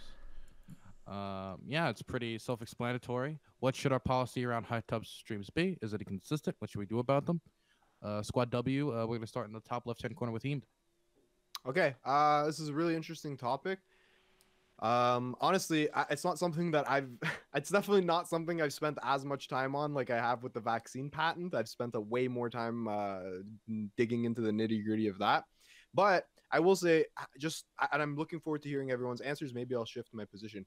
My initial position is that either Twitch has to get rid of the just chatting section altogether and force everyone to play games, or if you're going to have a just chatting section, you kind of are opening the Pandora's box to all kinds of things. I think as long as people are not showing titty, nipple, or anything crazy like that, I really don't see how you can draw a line and judge it. Also, the people who watch those streams typically are not going to be watching my streams anyways. I don't feel like we're in any sort of competition, so good for them. Make racks. With racks. Demon Mama? So I did a lot of research in preparation for this topic, and I have to say there is truth in the idea, at least as far as I can tell, that there's not a whole lot of overlap between these channels and other channels on Twitch, which perhaps that's its own problem in and of itself. But there's been a lot of talk about the hot tub meta and all of these problems. Honestly, I would really hope they don't get rid of the Just Chatting segment. That would be very sad. That's one of my concerns. I think that Just Chatting is fantastic and has brought a lot of attention to the platform. There are some issues, I think, but a lot of those come, in my mind, as a result of the TOS being very, very unclear and clarifying or at least making more structured the TOS would probably help with most of the issues. With regard to analytics, like the #1 largest hot tub streamer is like not even on the top 100 list by like average view count. By some metrics, like usually what are they called? Compounded metrics based on all like follower count, gain new followers, etc., etc. Amaranth is like 42nd on the list of the top 100 streams that are on the rise, but that's completely varies from site to site based on how they choose to compound their analytics. What I'm basically saying is there's not really a major threat to anybody with this, and while some people might be irked by it or whatever, I don't really think it's like a major threat. I think the biggest issue is that Twitch just needs to refine and clarify their TOS. And I would say this in multiple aspects, by the way, not just with regard to their policies on nudity and clothing, but also with regard to their hate speech policies, with regard to their, violent and protest coverage. There's a lot of policies on the site that are really unclear, and it leads to a very unfair feeling enforcement situation on Twitch, in my opinion. Shaved? I don't want to say that nobody actually gives a fuck about them being hot tub streams, but I mean, there is some concern for it and care for it, but ultimately it's exactly as it's already laid out. I think I mentioned it earlier with Facebook, at least. We are still in our technological infancy when it comes to the internet. We've made a lot of progress, but when it comes to governing what is essentially a stateless society of a couple million people online, we haven't quite developed the right amount of moderation systems when it comes to what we qualitatively judge. I think largely Twitch needs to move to a more public and codified moderation system where they can make public rulings and point to evidence. It's been there for a while, why they chose things or the otherwise, and maybe even have users input on it in some degree. I don't know.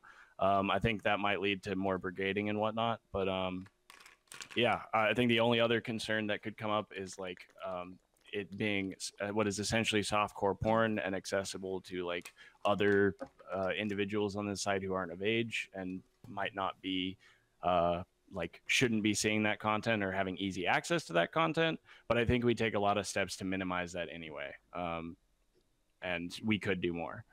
Yeah. Eris? Okay, just 1 second.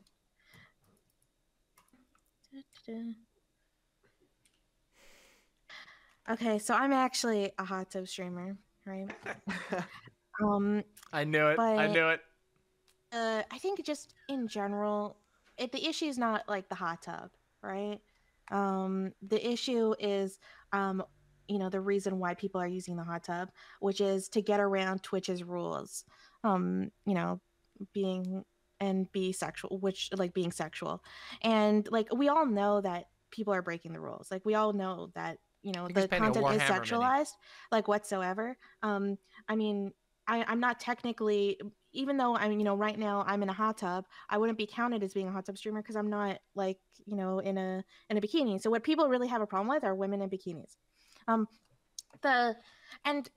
While I can understand the feminist arguments about that, I also understand the consequences of what amounts to basically, a sexualized woman's body being the most profitable way to be a woman on this platform, which is true, and it sucks. Hello. It sucks for those of us who are not comfortable doing that for whatever reason. And I'm sorry, my audience likes bouncing the ball in my hot tub.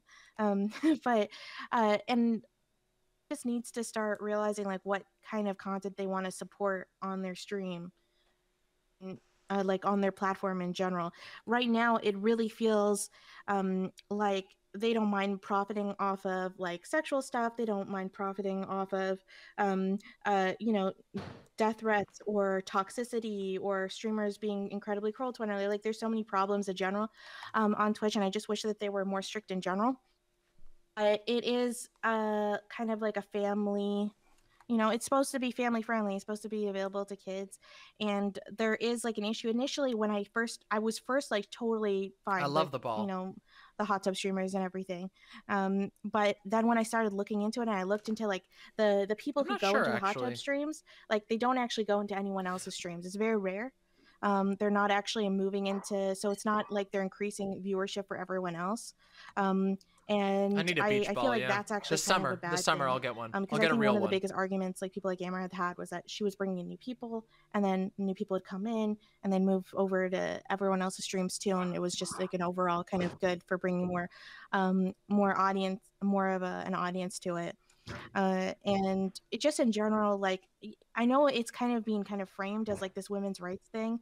Women can do whatever they want with their bodies and all that stuff, but you have to understand that like in a community, Twitch is a community, and anyone's actions have consequences to the overall community. So if like it becomes super profitable to be wearing a bikini, that, and you know, you're a woman who is not comfortable doing that for whatever reason, you're actually still, it's not as simple as saying, oh, like just do whatever you want with your body. It's like that person's kind of being kind of pressured. You know, there's a huge financial incentive, especially in this competitive atmosphere, to, you know, show more skin than they're comfortable with and all that stuff. So I do think in general it affects community, and I don't think it could just be dismissed as simply, oh, like you're just being sexist, you're telling women what they can and can't do with their bodies, because it does affect, you know, not like other women as well. It's just like a much more complex issue. That's it. Okay, I'm gonna throw it over to American Nacho.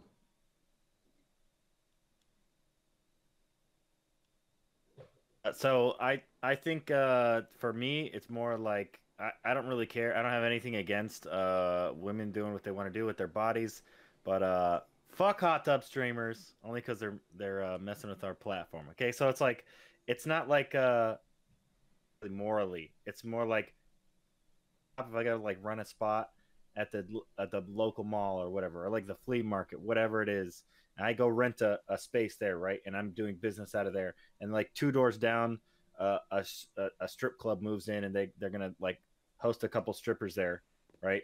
Because it's no secret that these streams are meant to be a link to their OnlyFans, right? Okay, so let's not pretend. So they move in next door, and then I go and I'm trying to give up my business card to people, and I'm like, hey, yeah, we're located. My business is located down here in this mall, or I think this is a very bad market. take. And they're like, oh, you mean the one with the strippers in it? It's more what it is to me. I don't really care how you make your money. This is America. Like the libertarian in me is like, fuck it, do what you want. But the fact that like I'm trying to like do my thing on this platform, and this is where out to promote their OnlyFans, like I'm gonna talk about this one. Like, dirty, I guess, to me. It's like I have to tell my mom, like, hey, yeah, come check me out on Twitch. And then when she makes a new account, on a brand new account, when I had to set up my wife for her brand new account for her to start streaming, these are the top promoted, like 3 hot tub streamers in a row, like at the top of the page. Okay. And whether you click 18 and up or not, before you're even logged in, if you log out of Twitch, like these are the things that come up in the top. So pretty much it for me. I yield. I think they recommend it based on your past viewings. I'm gonna throw it over to CTV. What if you're not logged in? I think that this is probably going to be a similar argument to what we were having earlier, and it's already been hit the nail on the head with regard to moderation. Yeah, I've never seen it either. It's not being very consistent, right? And it's just, you know, these attempts are obviously to skirt rules. So with all this in mind, right? We just got through running a poll over here in the Wolf's Den, right? And it's confirmed, right? The pack wants to see CTV in a Speedo. I have no idea why, right? But the pack wants to see CTV in a Speedo. So apparently we're going to be doing some hot tub streams and some poolside streams, right? And that's just, you know, we're just going to be doing it, right? I don't know. I don't know. I think that if the moderation was more consistent, then an idea like that would just obviously be laughed at completely. But since there's other people obviously doing it, it's like, well, it's silly, but fucking go for it, right? So that's where the moderation not being consistent creates that dynamic. And I don't know. We'll just kind of see where it goes, I guess. Okay. I'm going to throw it over to Counterpoints. Yeah, so I definitely want Twitch to moderate this activity. I think they should move it to an NSFW category. That way, and I think it also should be restricted to 18 and up. It should be treated as softcore porn. I don't think it should necessarily be booted from the platform. If this is a, whatever, if this is how they make their money, that's cool. I love Tiggle Biddies as well, so that's sweet. I just don't want, like, if my kid was 14 logging into Twitch, okay, cool, thank you, watching Ziggy. his favorite, streamer Destiny in his 50s. Then 20 years from now, because my son is 3. So basically, if that were to happen, I would be concerned if the first thing that he caught was hot tub titty streamers riding bananas, and then basically acting like they weren't being sexual. Who did? That being Central? said, I do want this moderation in Center? NSFW category to be done maybe in about 60 to 90 days. I'm currently at 6,500 subscribers on YouTube. Once I break 10K, CTV and I and all of the right-wing people who will join me, we are going to buy either Speedos or short shorts.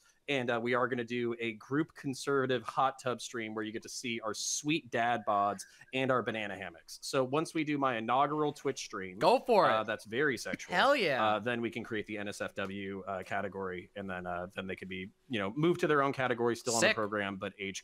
Now we support dad bods here. Destiny.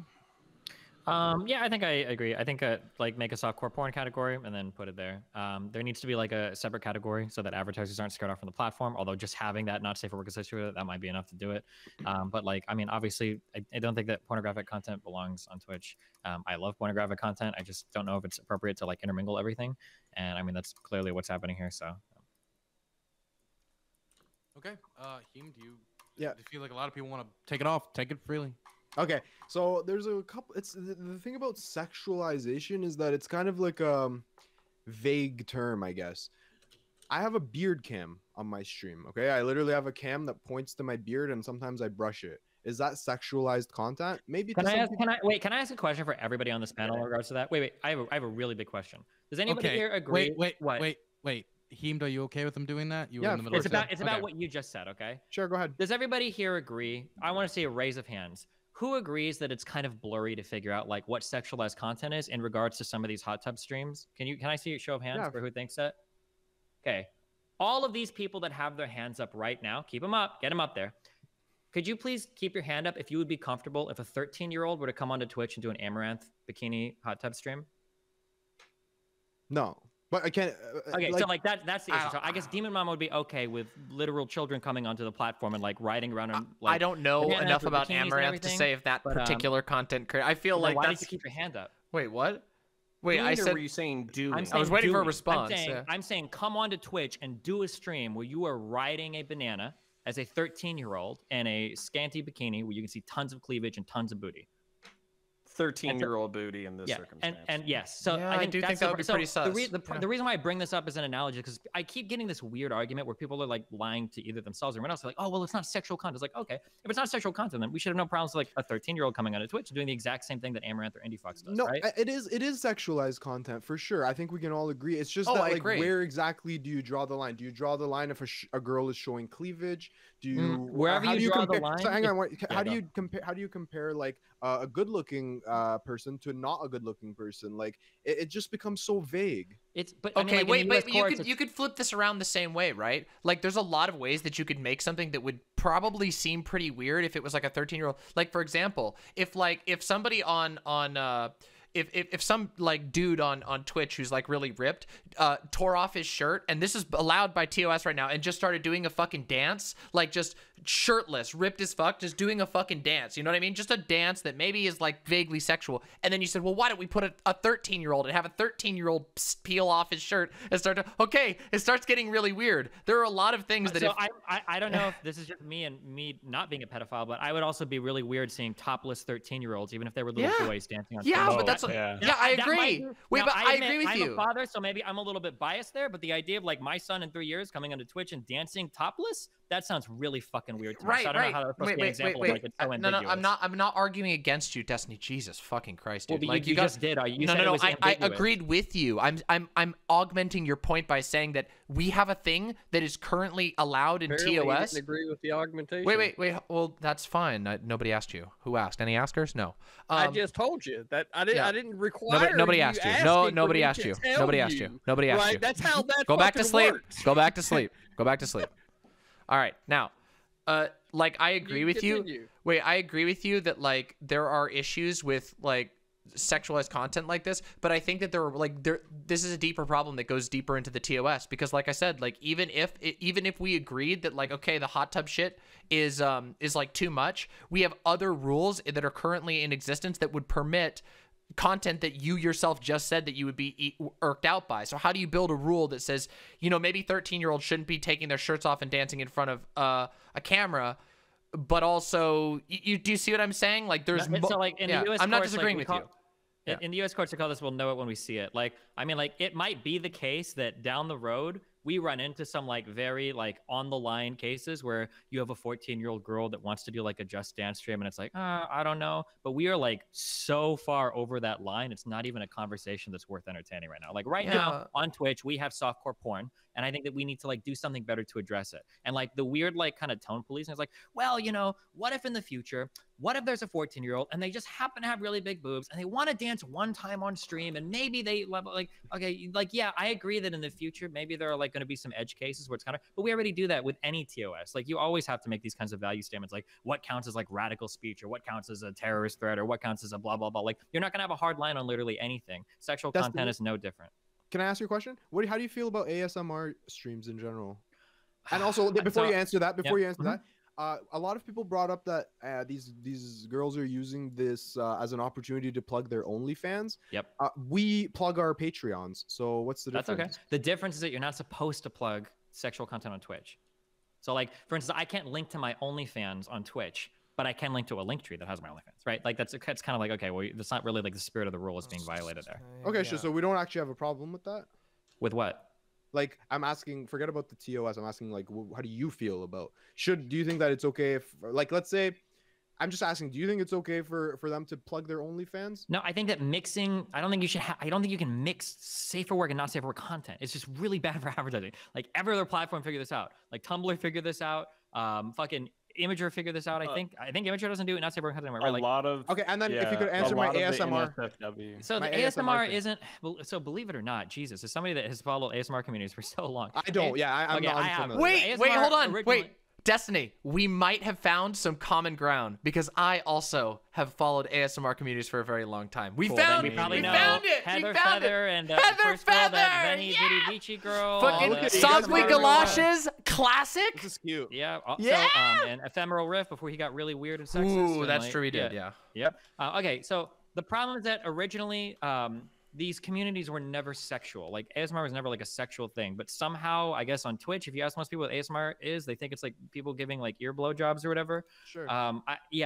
I think if it's like very sexualized ASMR, that's probably a problem. But like generally, ASMR is a category. It's not supposed to be. It's not generally a sexual thing. It's not supposed to be a sexual thing. But it's so hard to draw. Like then you have to have individual human beings listening to every stream to figure out where it's sexual, where it's not. Unless you just ban just chatting. So it's not to every stream. And again, I have to ask for like a little bit of good faith here. Like I know immediately because I still do listen to ASMR sometimes when I'm working on shit. I do. I know immediately within 2 seconds of looking at something what I'm looking at. Okay. If I open a YouTube channel and I'm getting like a girl with like a plunging neckline thing and she's like, hey guys, today we're gonna do like I'm watching like a softcore porn on YouTube, right? It's way different than like, oh, here's like 55 top triggers for teenagers or blah blah blah, or here's 27 different checkout books at the library that make a certain noise when you open the pages, right? It's immediately noticeable as a totally different category, and there is little to no ambiguity about it. The idea that it's difficult to like decide whether or not like a bikini streamer is sexual sexualized or not is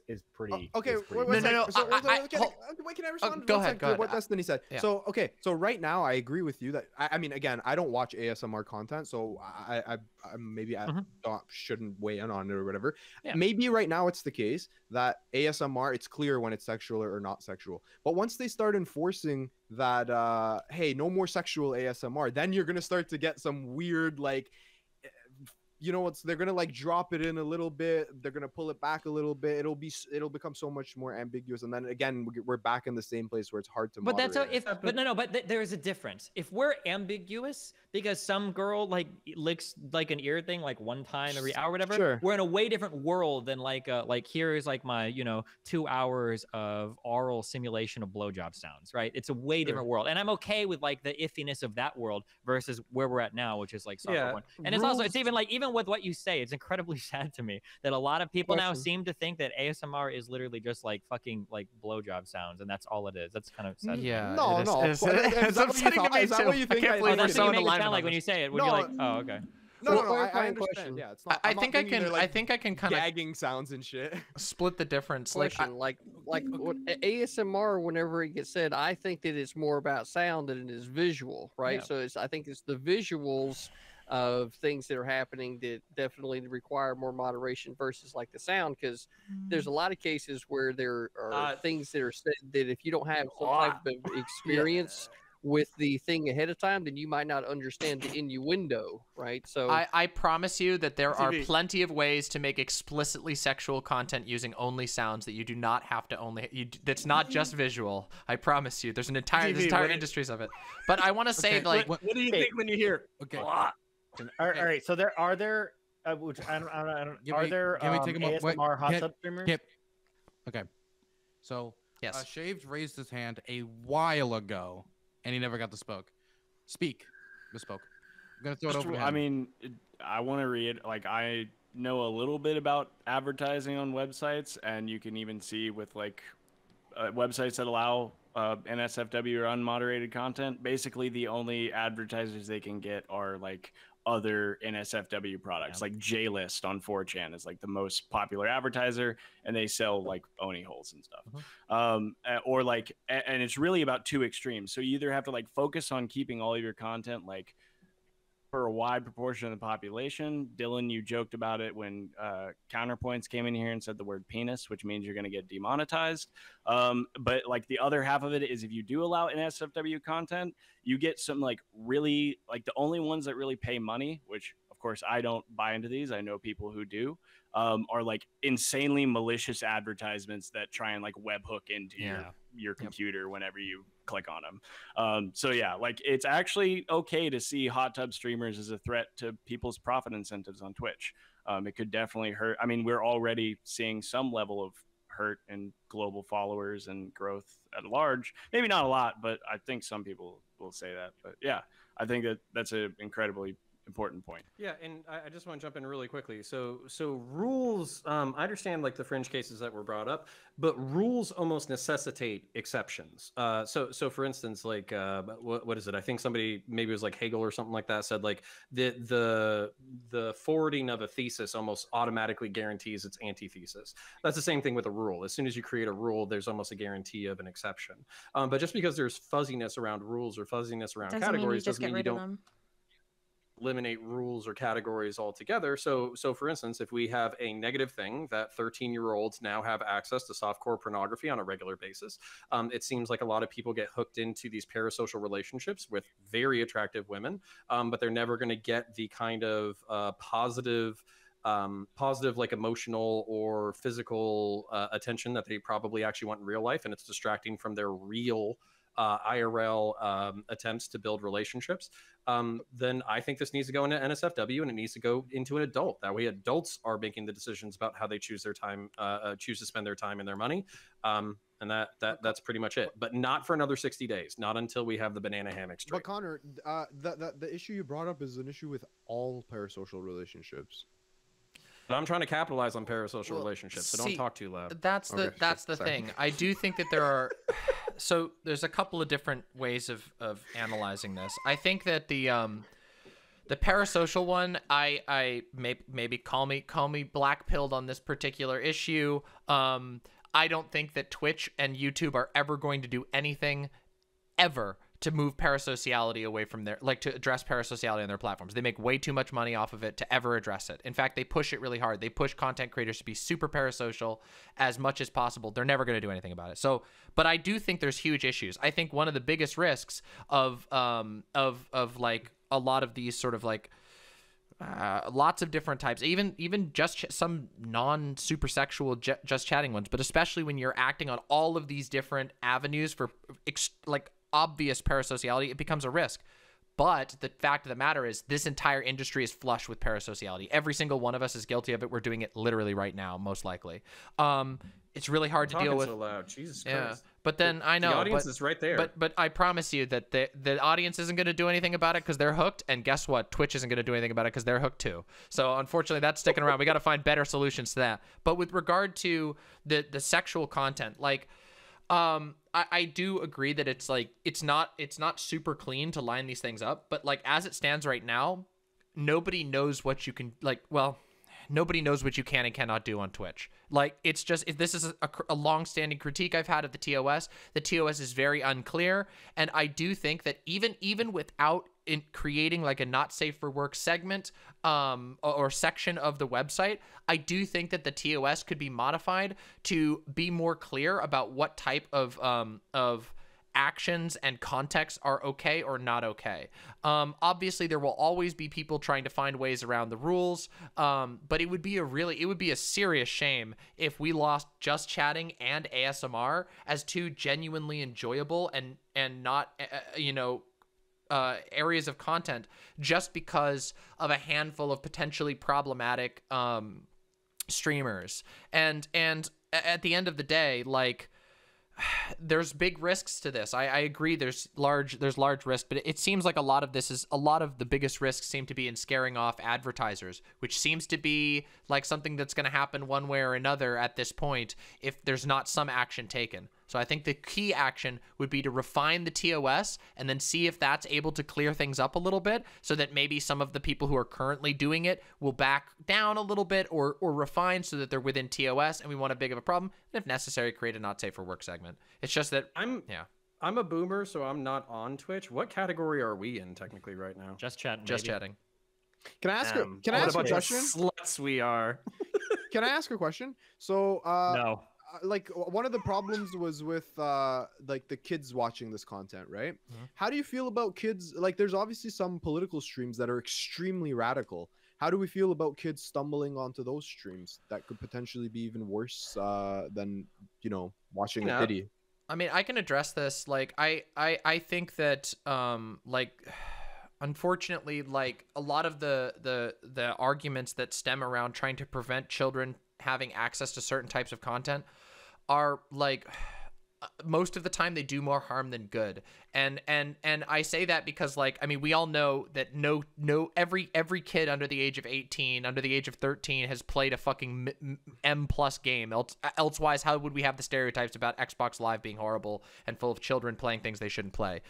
Children, they're going to get access to porn websites, and it's unfortunate, but it's just a reality. And what we have to do is try and address those things to be as safe as possible without like doing ridiculous things like requiring you to upload a state ID in order to have a Twitch account. Like, as much as like the goal of protecting children from certain things is very, very respectable, the reality is that the internet is super hyper accessible and it's really hard to clamp down on that. So it really ends up being about adjusting a number of different social concerns, like, for example, encouraging parents to be more involved in their kids' lives and in the decisions that their kids make. I know that sounds silly, but we know that that's the only answer for gaming as well, that if you make all these weird rules about shit like that, it starts to have very bad repercussions for other people. We don't want a world where Twitch is run by the likes of, what's that guy's name, Jack Thompson or whatever, the crazy anti-video game guy.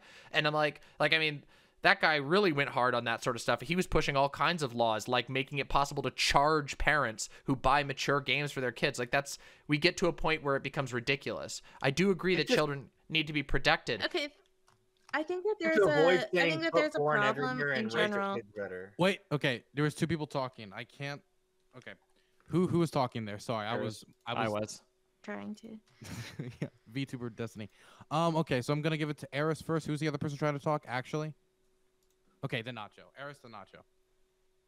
I find the whole like kid friendly thing like strange because I agree. I do think Twitch needs to be like a kid friendly platform.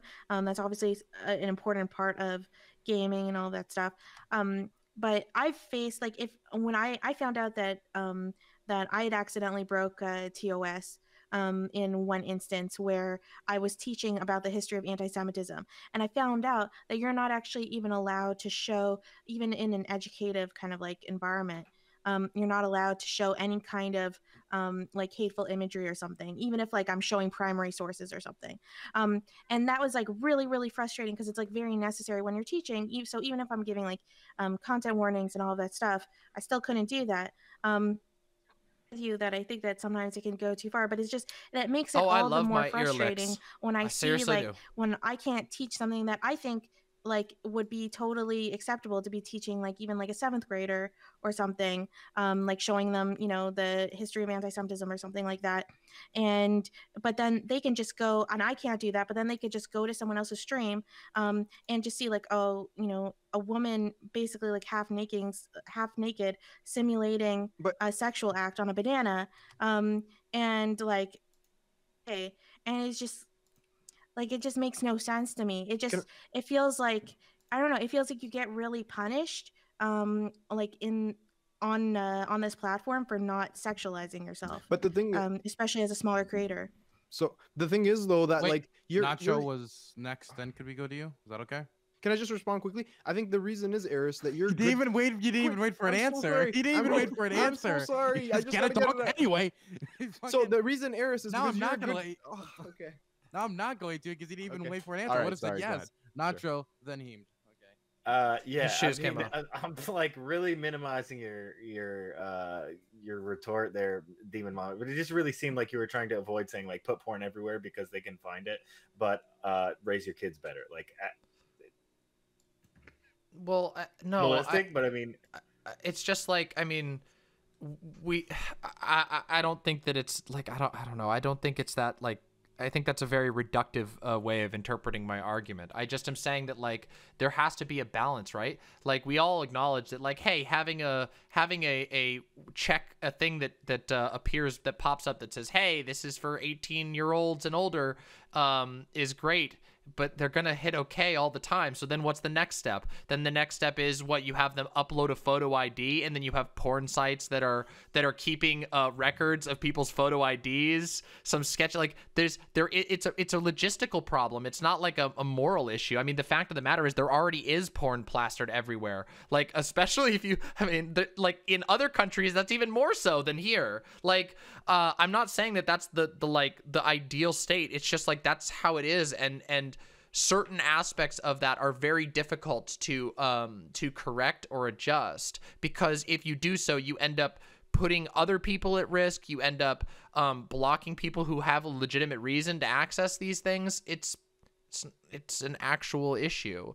And yeah, with regard to there was one thing that Eris said that I kind of wanted to push back on a little bit, which is the idea of like I don't think that we can really attribute like the idea of needing to women needing to sexualize themselves, or femme presenting people needing to sexualize themselves on just this particular thing. I don't think it's really fair to push this onto the hot tub streamers. That is an issue that goes far beyond that, and I do agree it's the case, but that's true for anyone in any field. If you are sexier with your content, people are gonna most likely like it more. But I don't know that like the presence of people who are like hot tub streaming is gonna hurt political streamers. Although I will agree that like political streamers who sex it up a bit are probably gonna do better than political streamers who don't, in general, with a few exceptions. But that doesn't have anything to do with the presence of those streamers, because I just don't think there's a lot. Poolside stream right there in the Speedo. Yeah. So actually, one thing I will say is somebody that's been on the platform for a long time. It's for what? Can I give it to Heemed first, then you, Destiny? Is that possible? You don't have to ask me. It's your show. Do it, buddy. That's right, Destiny. Heemed, you should take a note from Destiny. Okay, continue. Listen, Destiny's been doing this for 10 years. I haven't even hit 1 year. Give me 9 more years, bro. I'll learn. Don't worry. Okay, so I just want to respond to Eris. So Eris, I understand your frustration. I think we all understand your frustration when it comes to the like you can't even educate on these things. The problem is that there just isn't enough people on Twitch to watch every stream. I think there's like probably fucking hundreds of thousands of streams that happen every day. They don't have enough staff to go around and watch and check everybody's streams. There's a guy right now who is the biggest anti-COVID, anti-mask, anti-vaxxer in Canada. His name is Chris Sky. He has a Twitch channel right now where he actively promotes anti-COVID, anti-vax propaganda. The other day I was watching his channel. He even dropped anti-Semitic Holocaust denial. Okay, he dropped straight up Holocaust denial. I reported it. A bunch of people in my chat reported it. But he's still out here because like it's just very hard to. There's too many people on the platform, and like you even see it with partnered streamers that get banned. They don't even hear back from their partner. What is it called, Destiny? The partner thing, account manager. Yeah, the account manager doesn't even respond to them as to why they've been banned until their ban is up. Like they clearly have a shortage of staff, and that's I think part of the reason why they're so wishy-washy. Heemed, I would agree with you that it is like a shortage of staff, but it's also an over-reliance on automated report functions. What this does, like, it's actually terrible. The way that it works right now basically encourages the worst actors to succeed. So I'll give you an example from YouTube that doesn't have to do directly with Twitch. I had a video that was debunking a just blatant COVID conspiracy theory, racist, like anti-Chinese video. That video is taken down, deleted from YouTube, and I got a strike for it. While the original video, my video had 100 views, the video that I was responding to and debunking had 90,000 views, still up now, even though and the reason for that is that like those of us who are like engaging in the arena of ideas, we usually don't go on these big report brigades, but they will report the shit out of anything, which means the automated system gets turned against people who might be doing actually good stuff. And it doesn't work favorably to people who are churning out this other stuff. That's part of the reason why I would guess people are actually upset about. What's that? Yeah, I mean, but there's a good. That's what I think people like. All the people who are raging against hot tub streamers, then count. Yeah, all the people that are raging against hot tub streamers, I really feel like that's really what in general people are upset about is like the double standard that they've seen. And I think like if Twitch needs to do something, it's to address that double standard first. I don't even know if it's so much a double. Sorry, go ahead, Eris. I just wanted to add one more thing. Go ahead. No, go ahead, Eris, please. Finish my point. I could care less about. Sorry, Demon, go ahead. Yeah, no. All I was gonna say is like I don't know that it's even a double standard so much as there's not even a good standard to go off of, right? Like, we've gotten really mixed messages. I know for a fact that like Lucid Fox was in communication at one point with a Twitch partner support person who said that, oh, okay, certain educational context and protest footage and stuff like that is still fine, even if some hateful messages appear. But then in the TOS, it says you can't use it in educational contexts. And I know personally people, someone like Chud Logic, for example, who had their stream taken down, presumably for a few seconds of a image that he was using to talk about the dangers of extremism, which had a Nazi flag in it, got his channel taken down for a week. And it's like, so it's not even so much of a double standard as much as it's just no standard or no consistency whatsoever. And it is a big problem. I think that refining the TOS and committing like a team of people that they're actually willing to invest in would do so much to benefit everyone involved. But here's the thing, I don't know if it's going to benefit Twitch and Amazon, right? Like they probably make money not running with a skeleton crew, and I don't know how you overcome that. Destiny. Well, fuck. Now we're moved past it, but there was a comment earlier about how like the audiences that hot tub people bring or whatever, that there aren't expectations fostered on a platform. You know, if I was to boot up a Chatterbait stream and I were to just start talking about politics, everybody on that platform, I imagine, probably get pretty upset because they're not there to see politics. I think that depending on the types of people you have on the platform, you're going to foster certain expectations for certain types of content. This is something that we all understand to be true. For a lot of the older people, here, or I don't know if there are any older people here, but there used to be a streamer on this platform called Ice Poseidon. And one of the biggest reasons why people wanted him off the platform, aside from whatever shit Twitch said, a lot of people don't remember this, but it's because the audience that he brought here was actually incredibly toxic. Not just the streamers or not just the content that they did or whatever, but it was actually like all of the new people that were coming to Twitch to watch. All of those people, anytime Ice would go offline, would all flood the other chats, and people hated it. And then you have other like larger female streamers now that are starting to complain that like there's like this expectation as a female streamer that doesn't exist for male streamers, where it's like, where's your OnlyFans? Like, or do you have a Patreon where do you do cosplay? Like, there is kind of this expectation being created that to be a large, successful woman on Twitch, you need to be doing not safe for work content.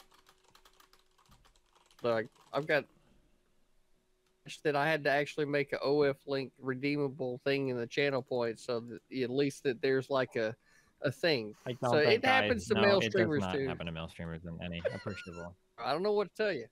All right. So every day people ask me for a body pillow. I mean, I people don't ask you for a body pillow, CTV, huh? I mean, I think I will have made it once they ask me for a body pillow.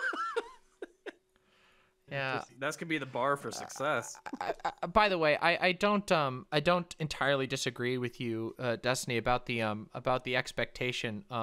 Like, I don't know, I think it's a little hard to suss out how far that goes, right? Like, I mean, for example, I mean, I think a lot of people come to Twitch expecting gameplay, and yet nonetheless, there's a lot of just chatting and politics communities that have been fostered on here that aren't in line with the expectations of what a lot of people came to Twitch for, but I would say are valuable for the platform and good and can coexist with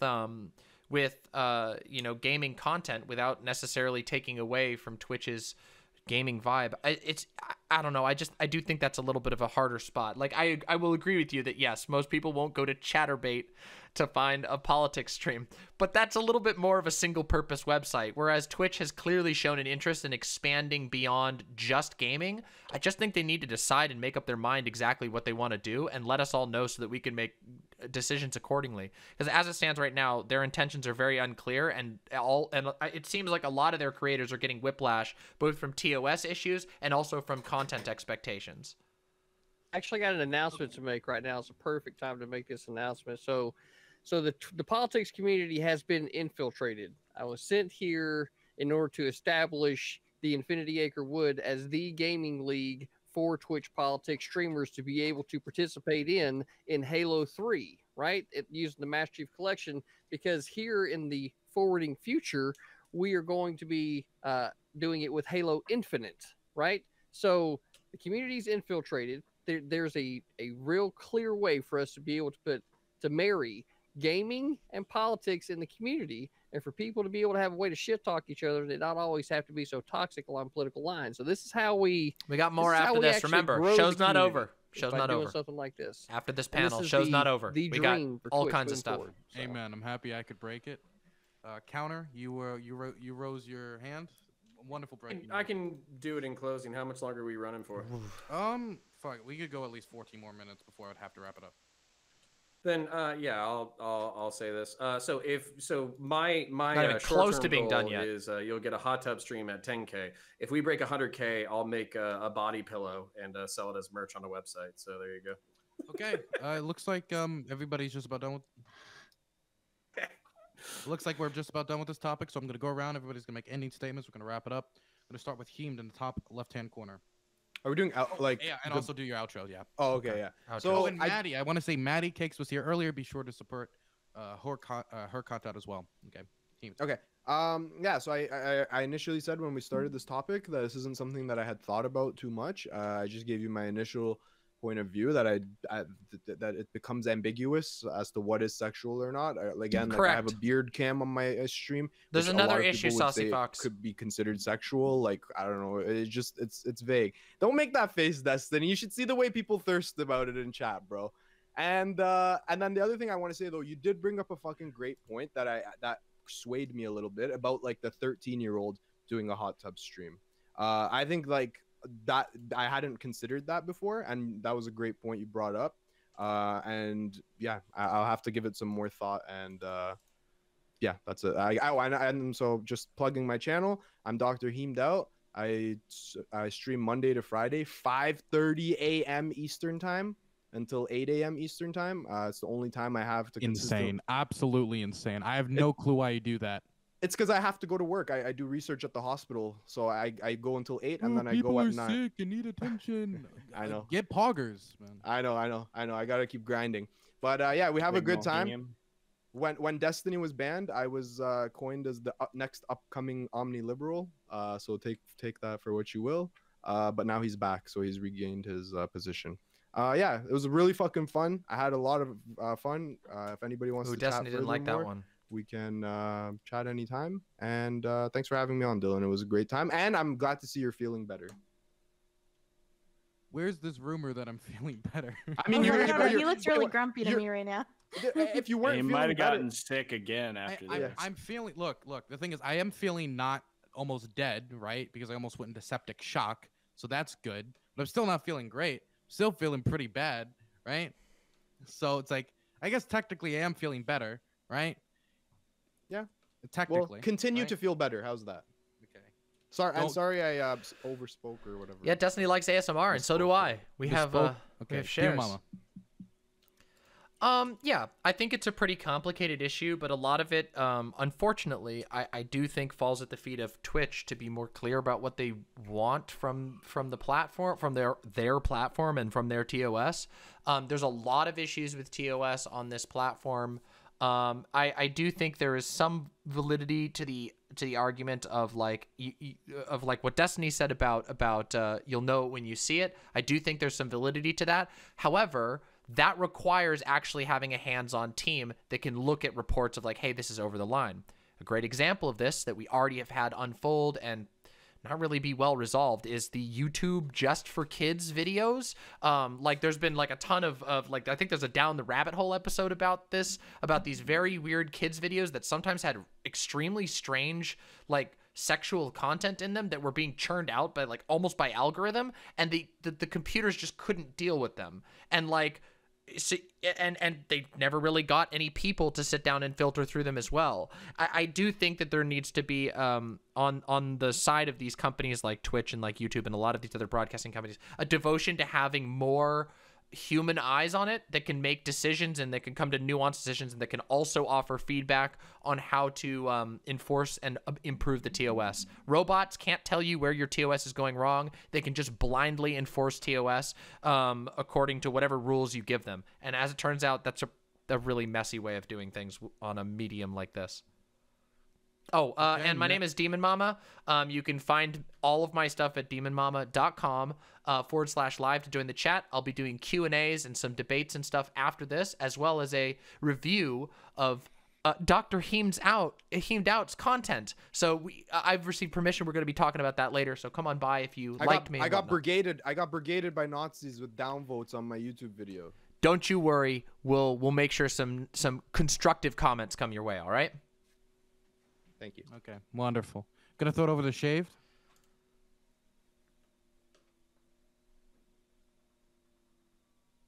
Mute. That's a great point, Shaved. Wow. I didn't do it the entire time until now. Online communities have had a horrid time combating illicit content. There's not like a lot of really good moderation tools, and the ones that are available are pretty bare bones. Leah. I'm sorry.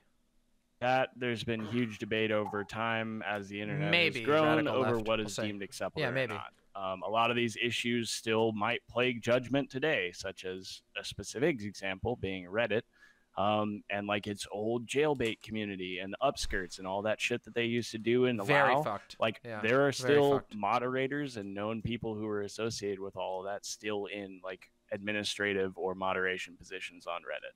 I think I mentioned earlier about like populations on the internet interacting with each other, especially between like in 2016 where you saw this massive spike in activity on like Reddit, 4chan, and all these other communities around politics.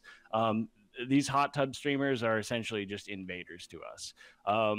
They're non-gamers, they're women, they're people we hate, just jokingly. But like they probably won't be around any longer than Twitch can make money off of them. Eventually, like they're probably gonna have to make some kind of ruling. And I mentioned earlier about like ad revenue. That didn't land.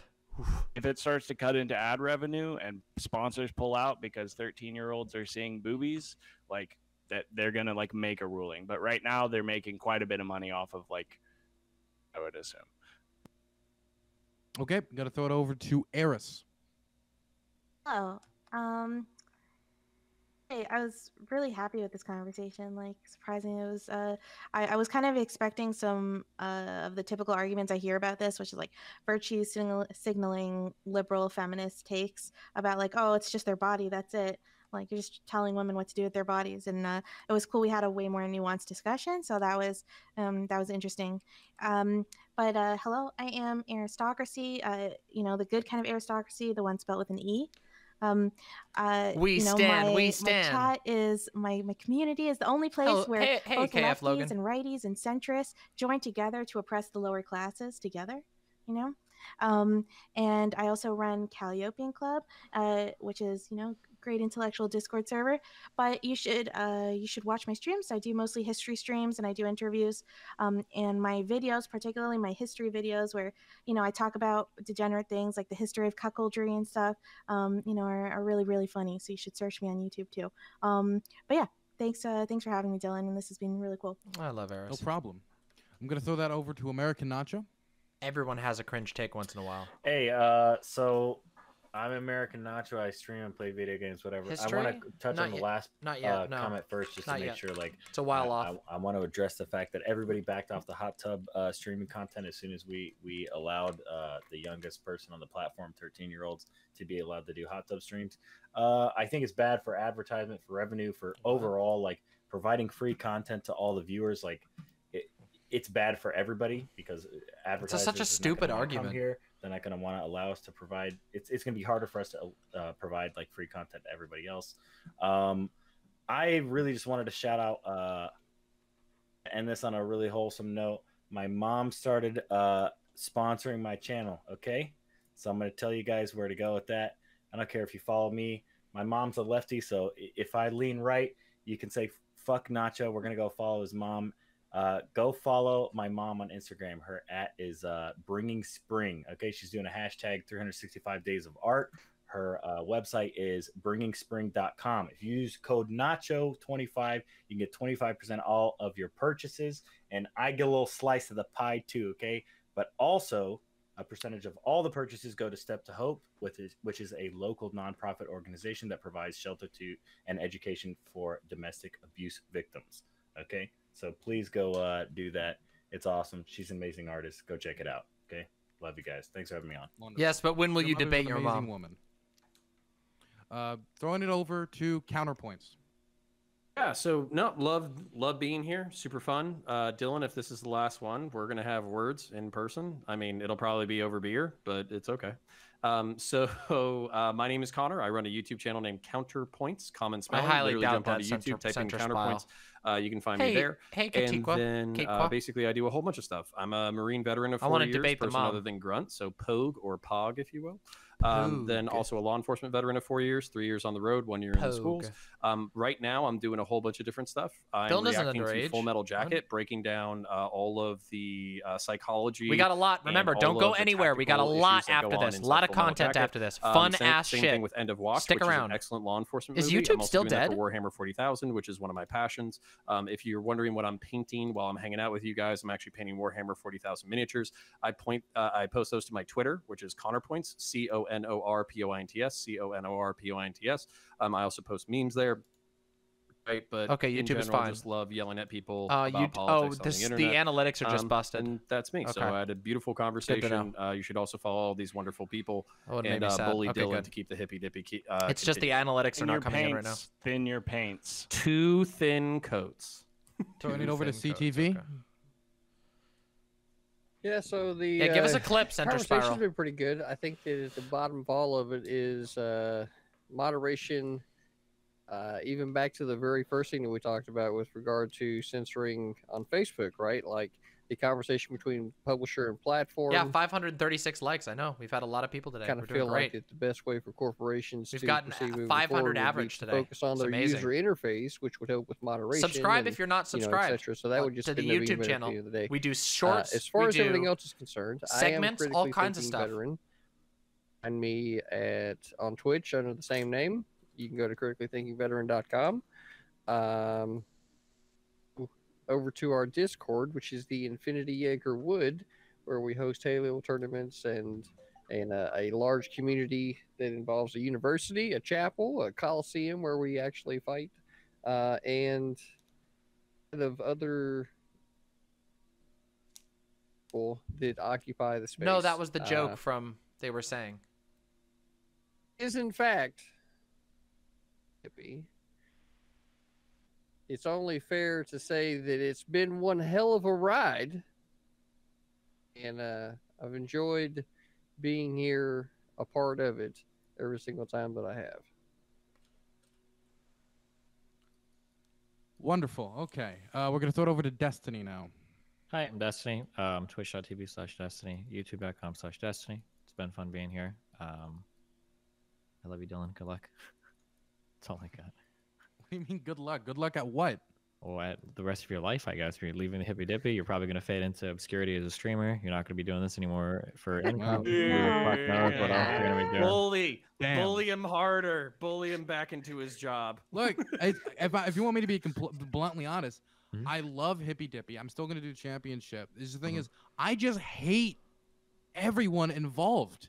And what I mean by that is like the guests. True, I understand. Do you want me to on my site? Because I know you can't do it as easily. Fuck you, buddy. Do you want me to change your name right now to Mindwaves 2.0, or do you want to wait a little bit?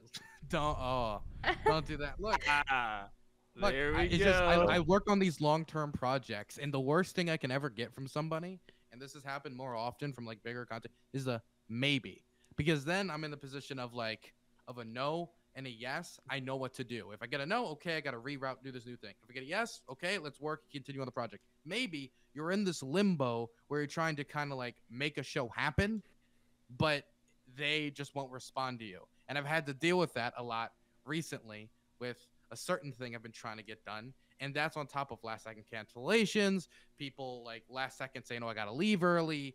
And this is actually like, if the scheduling is actually a problem for you, you just got to do the tried and true, my dude. Message Summit, just lie about your other guests.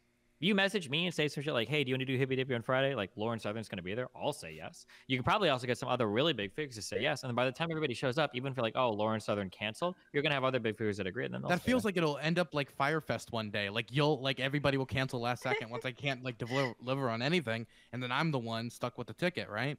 It's okay. I'll be here for your you. show. You can lie to everyone. And then you have to get people like me. Listen, having me on, wonderful. I'll be like, it's not Joe. That's excellent. Yeah, don't forget. Just in my outro. Everyone protest, okay? Chat, rise up, dude. Yeah, I this is a forgot to communist spill chat. for myself. Everyone rise up and demand that we continue the Hippy Dippy podcast, okay? I'll show up every fucking Friday, Dylan. All right. I understand that. It's just that it's just very stressful because I had to deal with all this happening at the same time that I almost go into like septic shock, right? And I have to go to the hospital at the same time with finals, and I'm dealing with all of that. And as that's happening, people are like, damn, I'm so sorry that you're going through like a septic shock and you're with all this going on in your life. Anyway, I gotta cancel. You have a nice day. Like that's the fucking type shit of messages I'm getting, right? Like that type of just cold-blooded, I don't care is like the type of stuff that's like, okay, this is where why do I even bother? We got a lot to talk about after this. Let me tell you the one thing that I know for a fact you didn't think this week. Doubt in your mind after I told you that I was going to be there, whether or not I was going to be there. Mm-hmm. True. Yeah, and hey, inviting me guaranteed that Destiny would show up. Can you just be Mike from PA? I'm sorry. Okay, I'm not okay. And he can't even stay on without quitting, right? Like right in the middle of it. Fucking leash. He made you a fucking leash, friend. He did make me a leash, yeah. For a dog. Anyway, hey Destiny, Destiny, unironically, let's have a conversation about ASMR sometime. I have a feeling we could have a fucking awesome conversation. And you know what? I There think would be we could some have a great peace. conversation. That's possible, but I still fucking hate you as a human Oh, being. I know you do. Oh, trust me, everyone in the world knows that, Destiny. You've made that abundantly clear. All right, just making sure. Okay. Yeah. So I'm gonna go probably pass out in the middle of my room now. So I'm gonna pass you all, bid you all adieu. Thank I you very much for actually coming. didn't know that. Destiny, I didn't know you didn't like Demon Mama like that, but now I know. Yeah, they used to date back in high So school. Demon Mama just lied. Everybody lore. didn't fucking know, right? Over here making false claims again. Lion Demon Mama. Lion Oh, Demon yeah. Mama. True. See y'all later, Yeah, well, everyone. yeah. Here. I'm happy to do it on my show. You know? We're doing a rock band Yeah. party, okay? Come fucking join the after party. Bye. I love all you guys. Chat. All right, everybody. All right, Lion Mama. Lion Mama. Listen. I pulled that. Listen, I killed that panel. That panel. Whoo! You know I brought the content today. Oh, I brought the content today. You know it now.